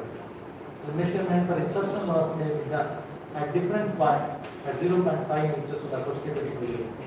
The DG set shall be provided the proper exhaust muffler with insertion loss of minimum 25 dB. The manufacturer should offer the user a standard acoustic enclosure of 25 dB insertion loss and also a suitable exhaust muffler with insertion loss of 20. So this is all major manufacturers like Mahindras or Kirloskars, or in fact so many of them. Everybody now has this proper form. They have trained. In fact, I personally have trained more than 100 of these industries, to design for themselves, fabricate, operate for themselves. So that we have been. Even in fact, I was telling yesterday about the book. This book I made for 454 slides, and I have been training teachers of different engineering colleges so that they can teach their students this course as elective and make sure that their employability also increases. Because all industries have noise problem, and this subject is not taught in mechanical engineering. So this is what is being now introduced slowly. And also now, this is noise limit for portable sensors of 0.5 to 2.5 kV. And here the formula is a little different. Otherwise, basically it's the same concept. And now this noise limit for firecrackers, this gave us an excellent headache, and mainly because of Tamil. Okay, because we have places like Shivkashi, etc. Okay, where they just don't let you do anything. In fact, I had a personal experience there. I'm talking of 20 years ago. 2000. I was president of the Acoustical Society of India, and we had a function at Shivkashi. It was hosted by the local college, and so in the morning after the inauguration, after my given inaugural speech, I came down from the dais, and there was a lot of commotion on the entrance. I said, "What is going on?" He said, "They want to talk to you." So they had come to know that I am that culprit sitting in Delhi, making life difficult for them. Okay, so. Anyway, so I had to excuse myself, went out. Of course, I don't know Tamil, so somebody did the job of interpreter, etc. And then told me what they were feeling. That they were feeling that I am taking away their livelihood by saying that you are reducing the noise from the crackers by 20 decibels. Because it was going to 145, which is very, very high. And I said, make it 125. And I also was telling them how to do, but they were not able to ready to listen. And then, after they calmed down, after the 20-25 minutes, then I said, listen, I just told, I said, all I'm saying is that you put half the explosive in each cracker. I'm not saying don't make a cracker. You reduce the quantity of the explosive to 50%, and it is done. And then they try to tell me if it doesn't make noise, then what kind of cracker it is? Then who will buy your crackers? And then again, they found out, and they try to use that on me. They said in foreign countries there are no such limits. So then I had to tell them that in foreign countries, nobody plays the cracker in hand. Here our children, they hold the cracker in hand, just this much from the ear, okay, and play. Nobody is allowed to do that. You go to any country like that. Let me tell you about Germany. All firecrackers used to be in a stadium, where audience is sitting all in the stands, complete city. Okay, and anybody is minimum 50 meters away from where the cracker is going to be exploded. So there is no problem. I was telling you North Square law. Because in North Square law, what you are hearing already is more than 30 decibels less than what somebody will hear at one end of there. The problem is not there at all. Anyway, so after all that, then finally when I told them what we are going to do is that if you don't want to do it, we will do it. We will make sure that the explosive quantity that we get from this Department of Explosives will be 50% of what we have been getting till today. It's finished. When that is done, either you make only 50% of the crackers, or make the same quantity of crackers but with half the quantity instead. They were reasonably convinced, but I could see that it will take time. But actually, same thing happened. By that time I went back, I came to know that those people have completely taken out whatever I told. And then it actually, this battle went on, with courts, High Court, and finally went to Supreme Court. And listen now, Supreme Court did a very good job. They directed the government to reduce the quantity of explosive sanctioned wheat category to 50% of what it was. Simple. After that, let them do whatever they want to do with that 50%. And now let me tell you, problem has really been solved. Nobody wants to reduce the number of crackers, so they reduce the quantity. They are almost 25 dB quieter than otherwise. And that's why you will find those of you who are old enough to have comparing that over the years, our Diwali and all that is a little quieter than our other used to be. Okay, so this is how the story behind it. Now this is regarding noise limits for vehicles. You know, up to a few years ago, our vehicles were known to be very, very noisy. So noisy that Indian automobiles could not even be sold in Europe. Okay? And so it was, when this became like that, only then the industry was ready to listen to us. And that is how, after lots of discussions and negotiations, we agreed on these noise limits. For small two-wheelers, possible noise should not exceed 75, etc. And four-wheelers, there 74 for cars, for trucks, etc. Maximum is 80.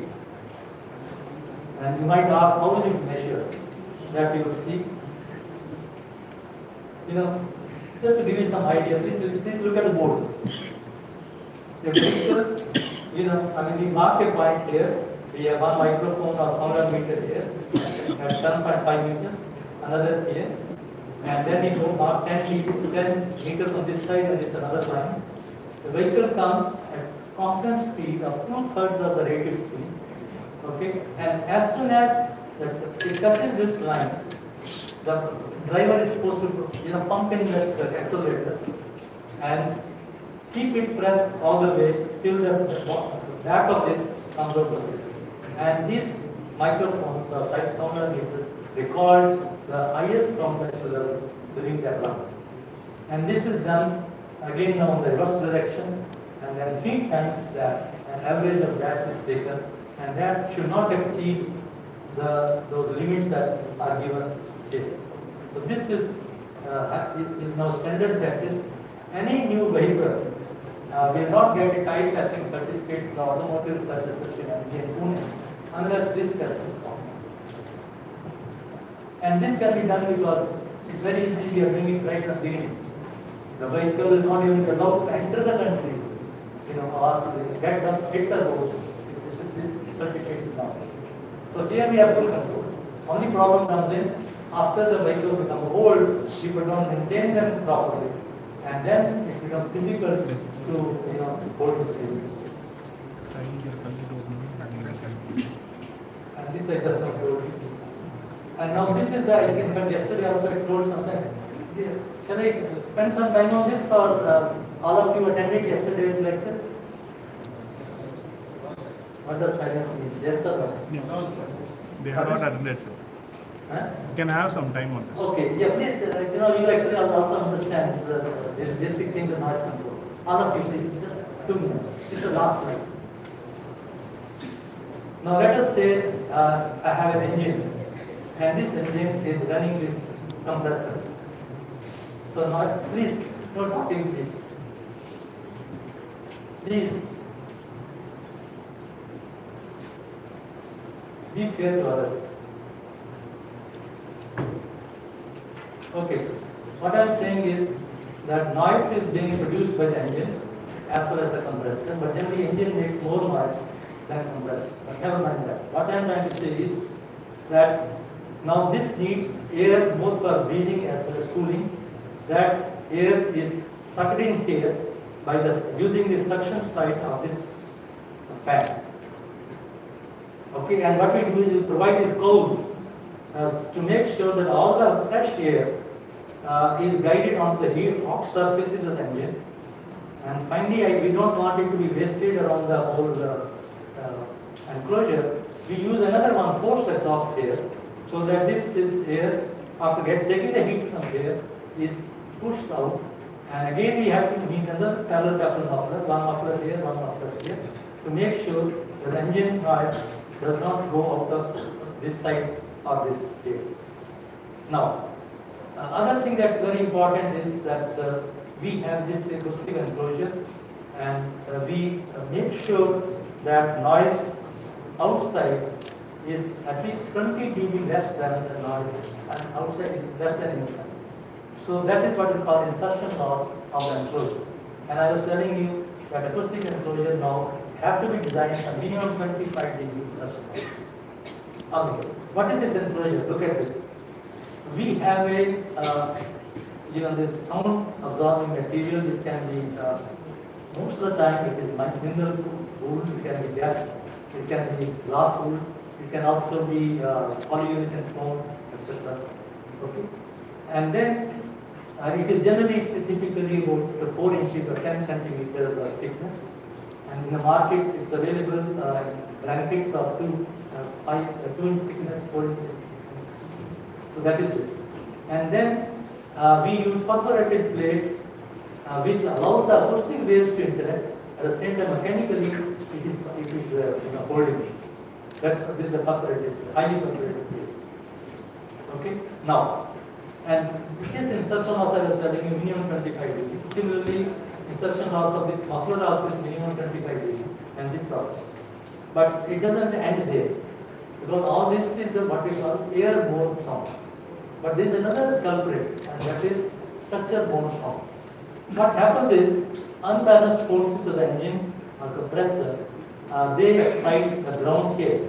So for that what we do is, we make sure that they are first balanced at site, and then put on a common plate, and this plate in turn is supported on these 2 very well designed vibration isolators. Generally we work for 90% transmissibility, 90% absorption and 10% transmissibility. Okay, and so this is that now again another block, and then comes the ground. Now, but what happens is, I told you that 90% isolation is given, but this 10% is bad enough. How bad I can technically? Now it sets this into vibration, and it sets this into vibration, and then this floor starts vibrating, and along the floor now structure-borne sound waves, as I was telling you, waves air-borne, this is structure-borne, and whole floor starts vibrating, and then for example, it will set this wall into vibration, and wall is in turn carrying another floor, that floor will start vibrating. In fact, if you have a multi-story building, technically, your complete building will be vibrating, just because of one machine of that type. And all this I'm telling you practical side. Okay, therefore it's very important that we design these isolators not just for 90% absorption, but 95%. So only we allow 5% to go. And further what we do is, we make sure that we look at this one, viscoelastic pads here. But the enclosure itself is stabilized. So any vibration of this should not be passed on to this. So vice versa, any vibration coming from this side does not go to the ground. Not only that, now to make sure that these vibrations do not pass on to this or vice versa, any vibrations or waves here do not go. So we provide this foam rubber sleeves or seal, this one that is for annular openings here as well as here. And not only that, but pump will be vibrating, and we don't want this vibration to go into this one. So we provide bellows here, and also bellows here. Okay, so this is just a schematic of an acoustic enclosure used for noise control of an engine-driven pump or compressor.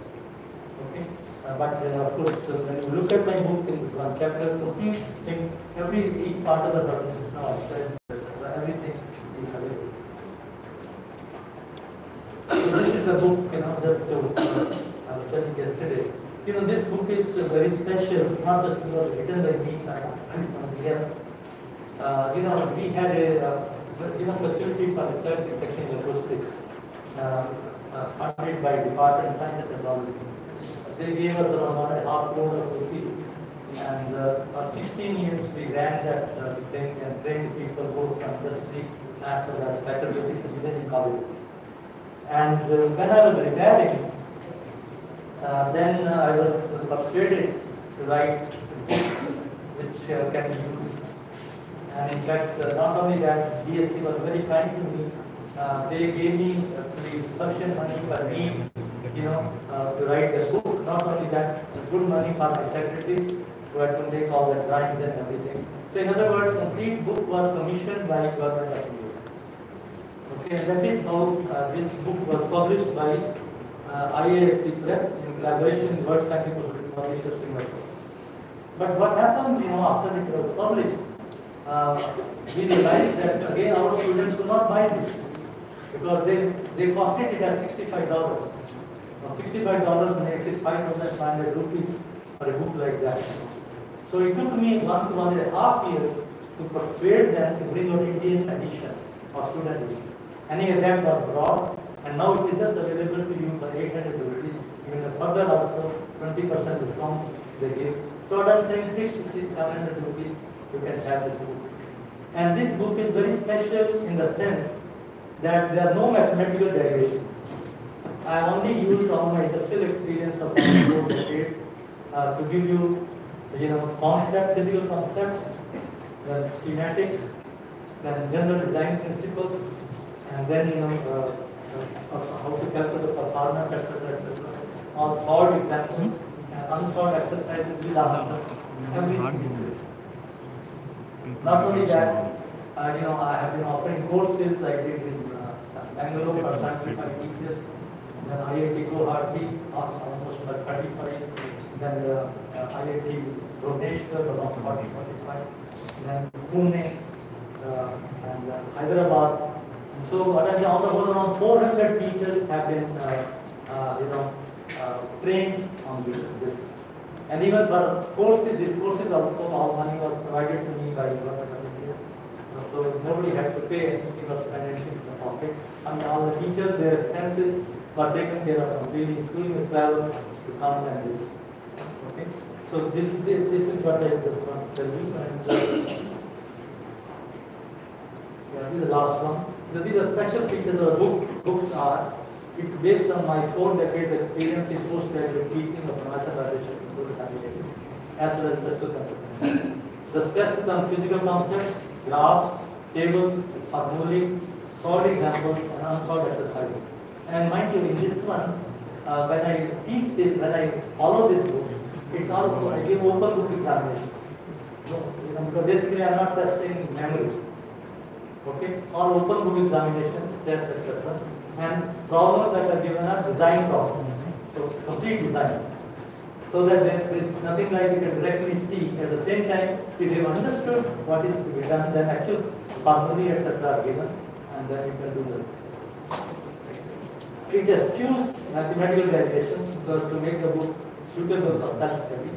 The book is directed as much to the industrial and automobile engineers and designers as to the senior. Incidentally, because I have been consultant to a lot of industries, more books have been bought by industry than by colleges.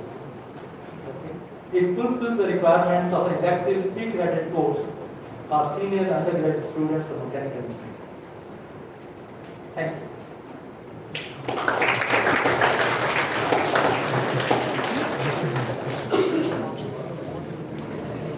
Thank you, sir.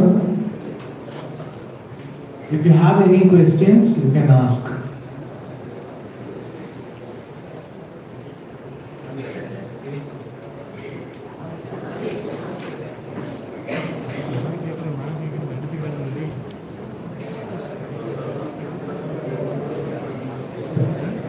Very good afternoon, sir.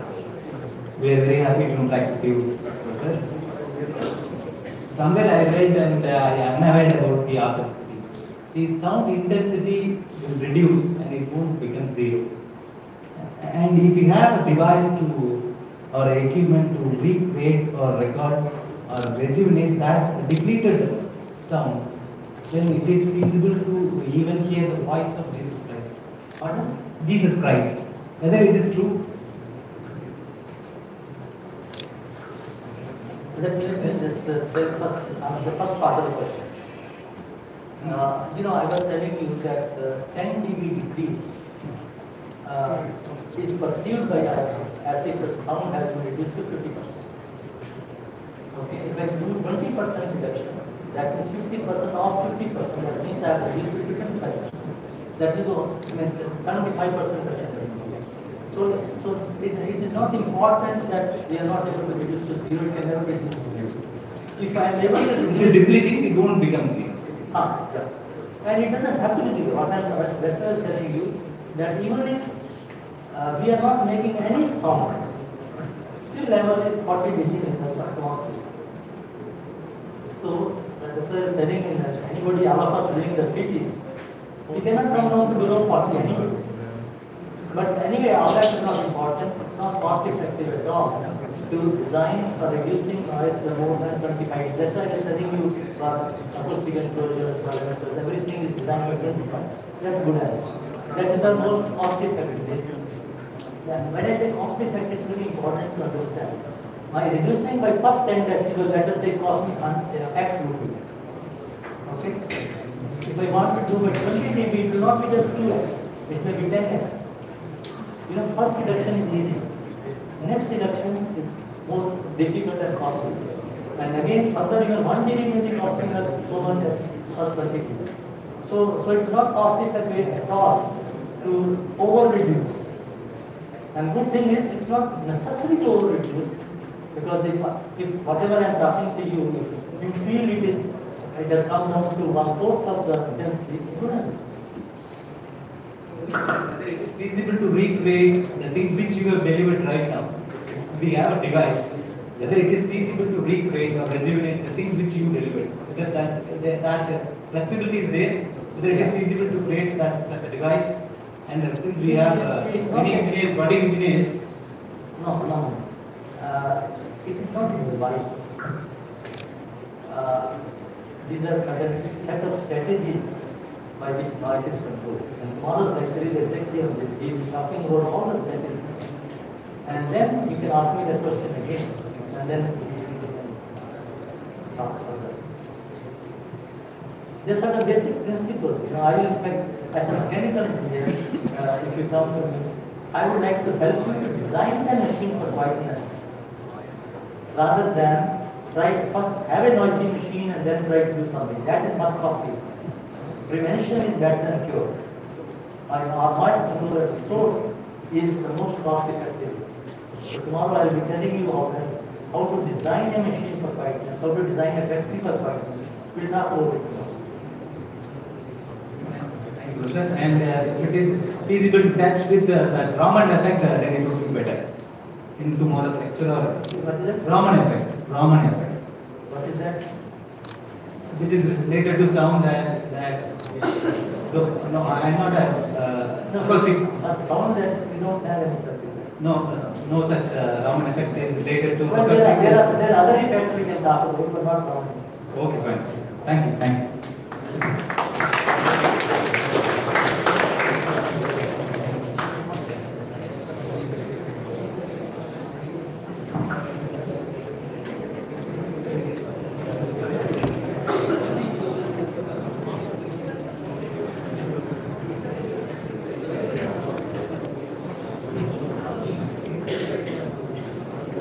Yeah, warm morning, sir. One common question. Which will be the great leadership among students, sir? Which will be the? Great leadership among students, sir.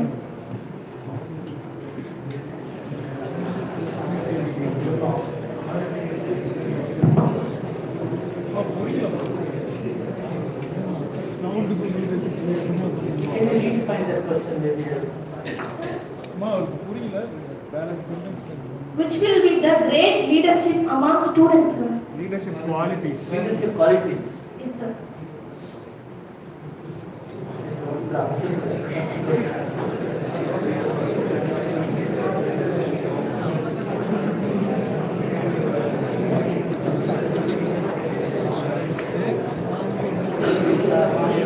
You have been attending my other lectures?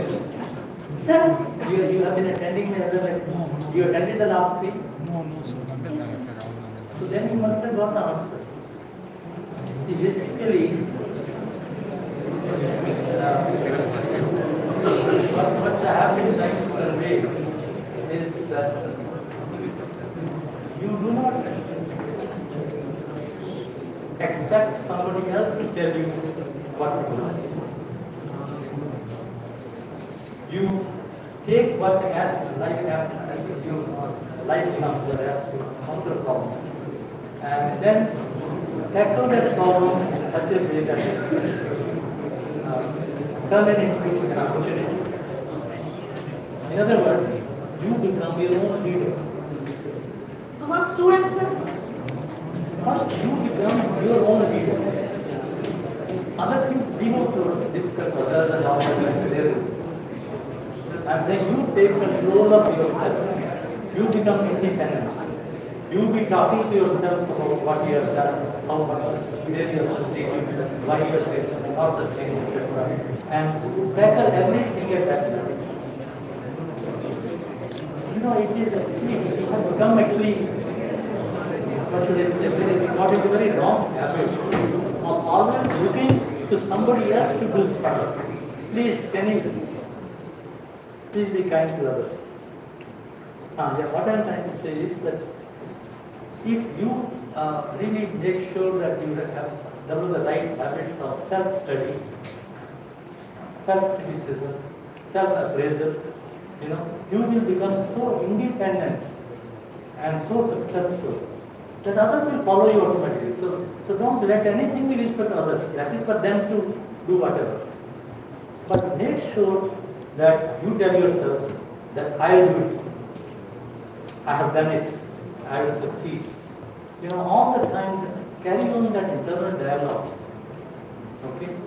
So that you really take control of what you are doing. That's why I gave you example, of let's say you are going on a mountain. Okay. Now, at some time you feel very tired, exhausted, disheartened, depressed. You sit down, and then you say, oh my God, I could go there, and I'm still here only after so many days. So instead of that now, for a change, look down, don't look up, look down. And with respect to ground, and congratulate yourself. I have come all the way from the ground there, here. Okay?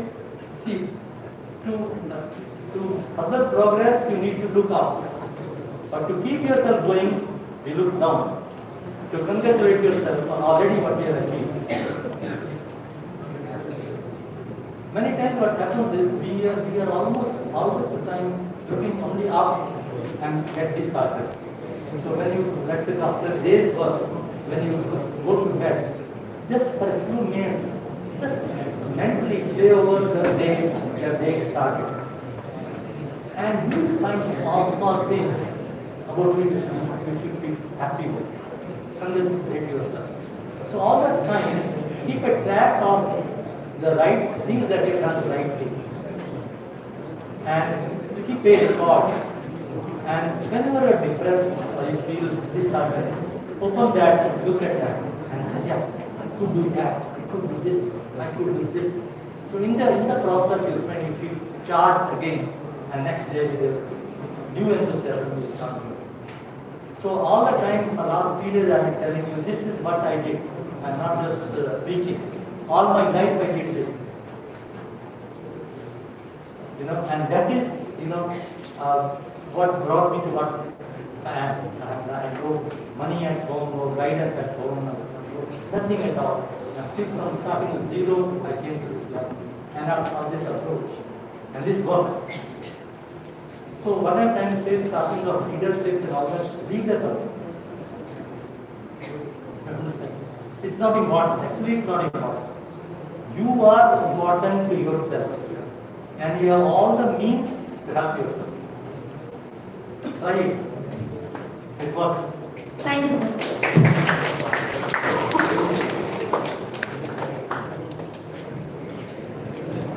Good afternoon sir, क्या मैं हिंदी में बात कर सकती हूँ? हिंदी में बात कर सकती हूँ?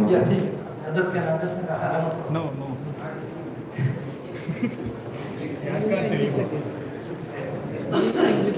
Sir, my question is, now we are developing on electrical vehicles, sir. The future is depending on electrical vehicles, sir. So, will it impact any sound compared to the petrol and diesel vehicles which have? Will it be equal? I mean the sound, sir. No. In fact, electric vehicle is much quieter than petrol or diesel. But for increasing speeds in electric vehicles. No, not just that. What happens is,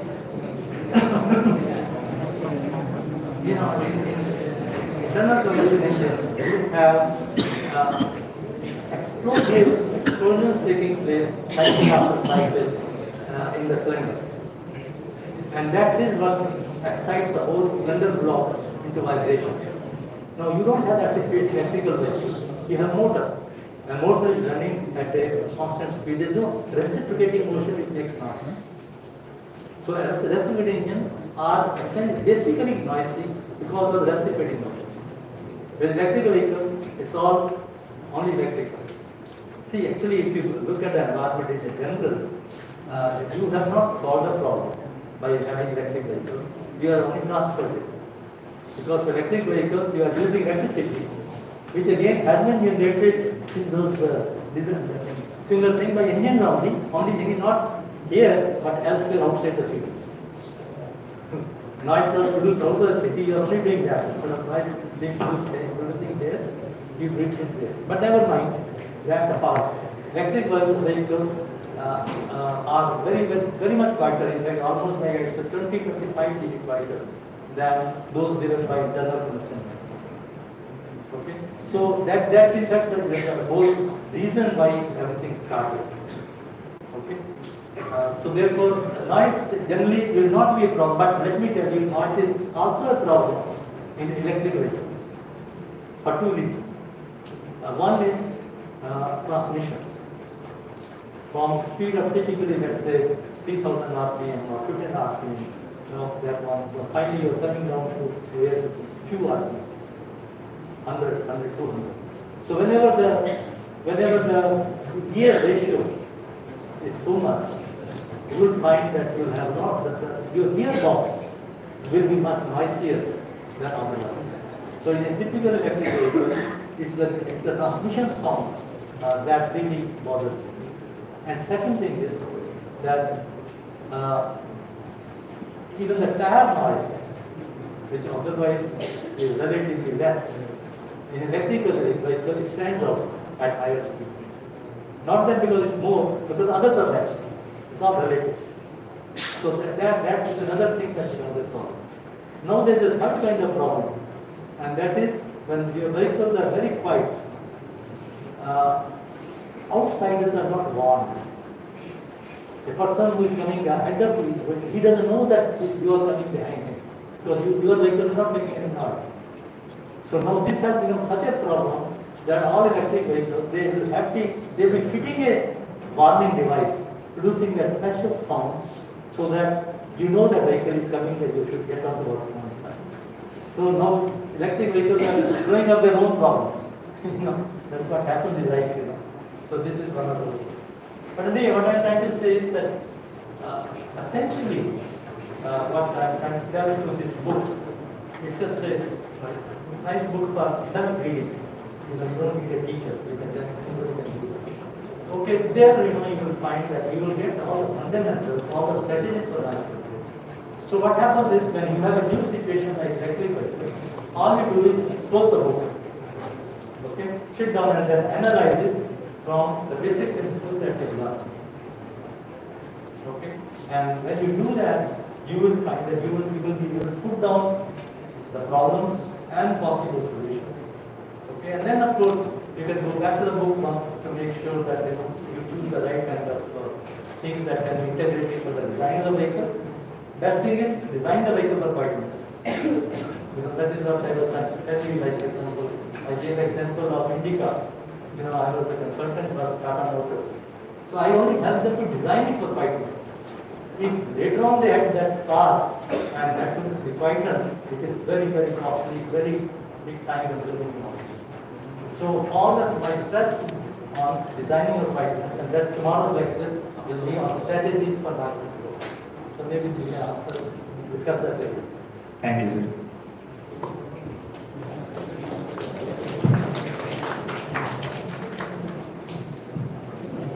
Sir, 2 minutes left. is it true that the sound produced on winter times is more louder than on summer times? Like I read it on an article on Sunday. Like there's in places like Tamil Nadu, they say Margali Masam, the sound from temples, it will be more louder on winter times than on summer times. Yeah, it's all relative. See what happens is when it's winter, it is in general much quieter because activity is much less. Number of vehicles on the road will be less. Even other activity on the road will be less.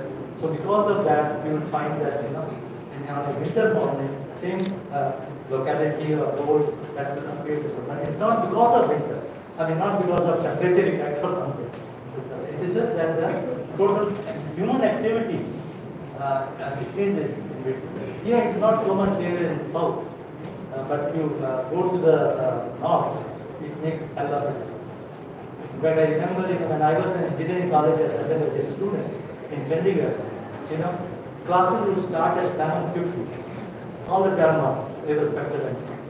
So in winter, it will be not even light outside heat when we will be going. Even we couldn't hold our flying instruments or operate them because the fingers won't move. So all activity comes down. So because of that, it's quite it's just that. Otherwise, the temperature directly does not have any physical effect on the wave propagation. Thank you, sir.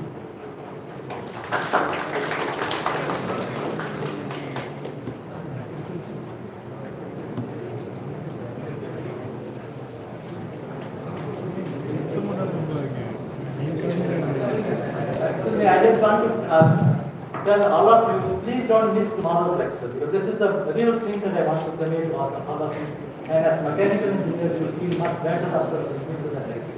Please attend tomorrow. Hello sir, first of all I'd like to introduce myself. I'm Kevin. I'm doing my second year mechanical engineering. So it's good to have you, and the question I'm going to ask now is not the books, not from the degree, but from your own life experience, which would really make us happy if you share with us. The question is, the moment which you really felt happy for choosing mechanical engineering. It would be better if you know. Let me tell you exactly. Sir, one second, before that, can I be seated to listen to you? Can I be seated with your permission? Can I be seated with your permission? No, sir, can I be seated with your permission? It's okay. You continue.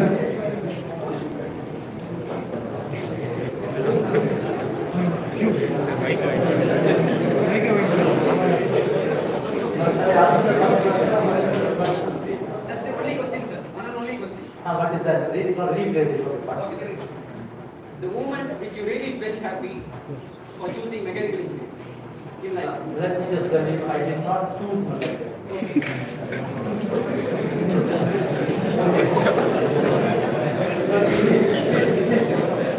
Now let me just tell you, it's just that you find it a little difficult to understand. But every era has its own problems. When I finished my 10th plus teaching, okay, I wanted to do engineering. I did 12th standard was called pre-engineering class. And then we were actually deciding what to do, where to do, etc. And we were discussing, the IITs had just started. I'm talking of 62. Okay? And the IIT Delhi started in 59, IIT Kanpur started 61. So like that, not in the first batch had come out of the IITs. So one professor, asked by friends discussing, and he asked what's going on. He said, wondering whether we should join Punjab Engineering College or IIT Delhi. And that professor, this reply was very interesting. What IIT? Punjab Engineering College. I mean, with the pride with which he pronounced Punjab Engineering College, because mainly, and of course he had reason. Punjab Engineering College already was 50 years old, which has started from all in Pakistan. and IIT was just getting bought. So it's a question of comparison. Okay, anyway, same thing happened about choice of discipline. It was just simple that mechanical engineering is the engineering.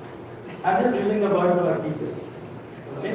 I mean, they had only mechanical engineering, electrical engineering, civil engineering. And then during that time, actually, aeronautical engineering started in Punjab. Okay? There were no computers, no computer science, no information technology, all that what we know today. You know, they were just not there. And out of different branches, mechanical was most desirable, popular, mainly because all engineering is finely mechanical.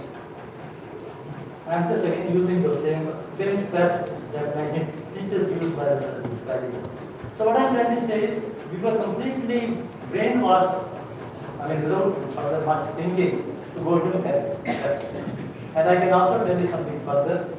You know that in the pre-engineering class, the results used to come in the newspaper.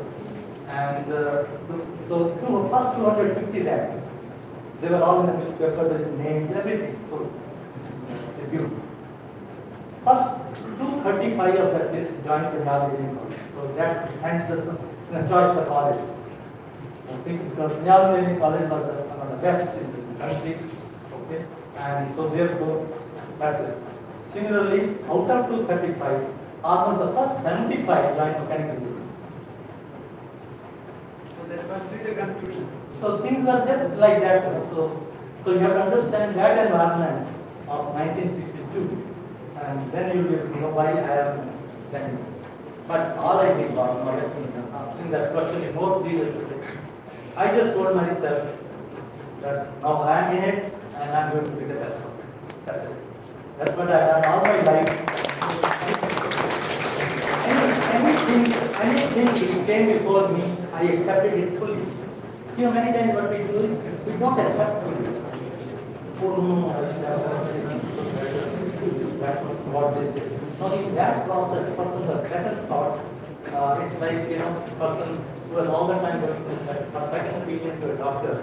He's not believing the first doctor, and therefore the body will not get to the doctor. So I never let that happen. Whatever it happened or it took, I decided, that's it. I never looked back. Everything I accepted 100%. And that's the real secret of my success. I succeeded in everything I did, mainly because I never looked back. There was no reluctance at all with the subconscious mind. And this is what, if you want to learn from me, this is what I want to tell you. That whatever you are in, accept it fully. And then only move forward. And in my case, always it happened. Always I succeeded. In the last 3 days that I have been telling you, the kind of things I have been able to do, I mean, starting from there and topping the school, and my father could not even afford to send me to college. I am out and government of India, I had to get a life scholarship, and then engineering college, then Institute of Science, getting selected to go to university, etc., etc.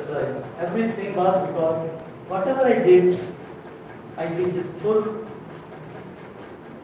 confidence. And that's the secret of success. So that's the, if you want to learn something, that is what you should learn. Thank you.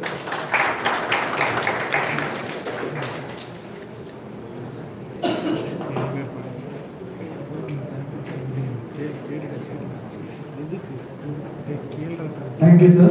Looking forward for tomorrow's session. Thank you, sir. Thank you.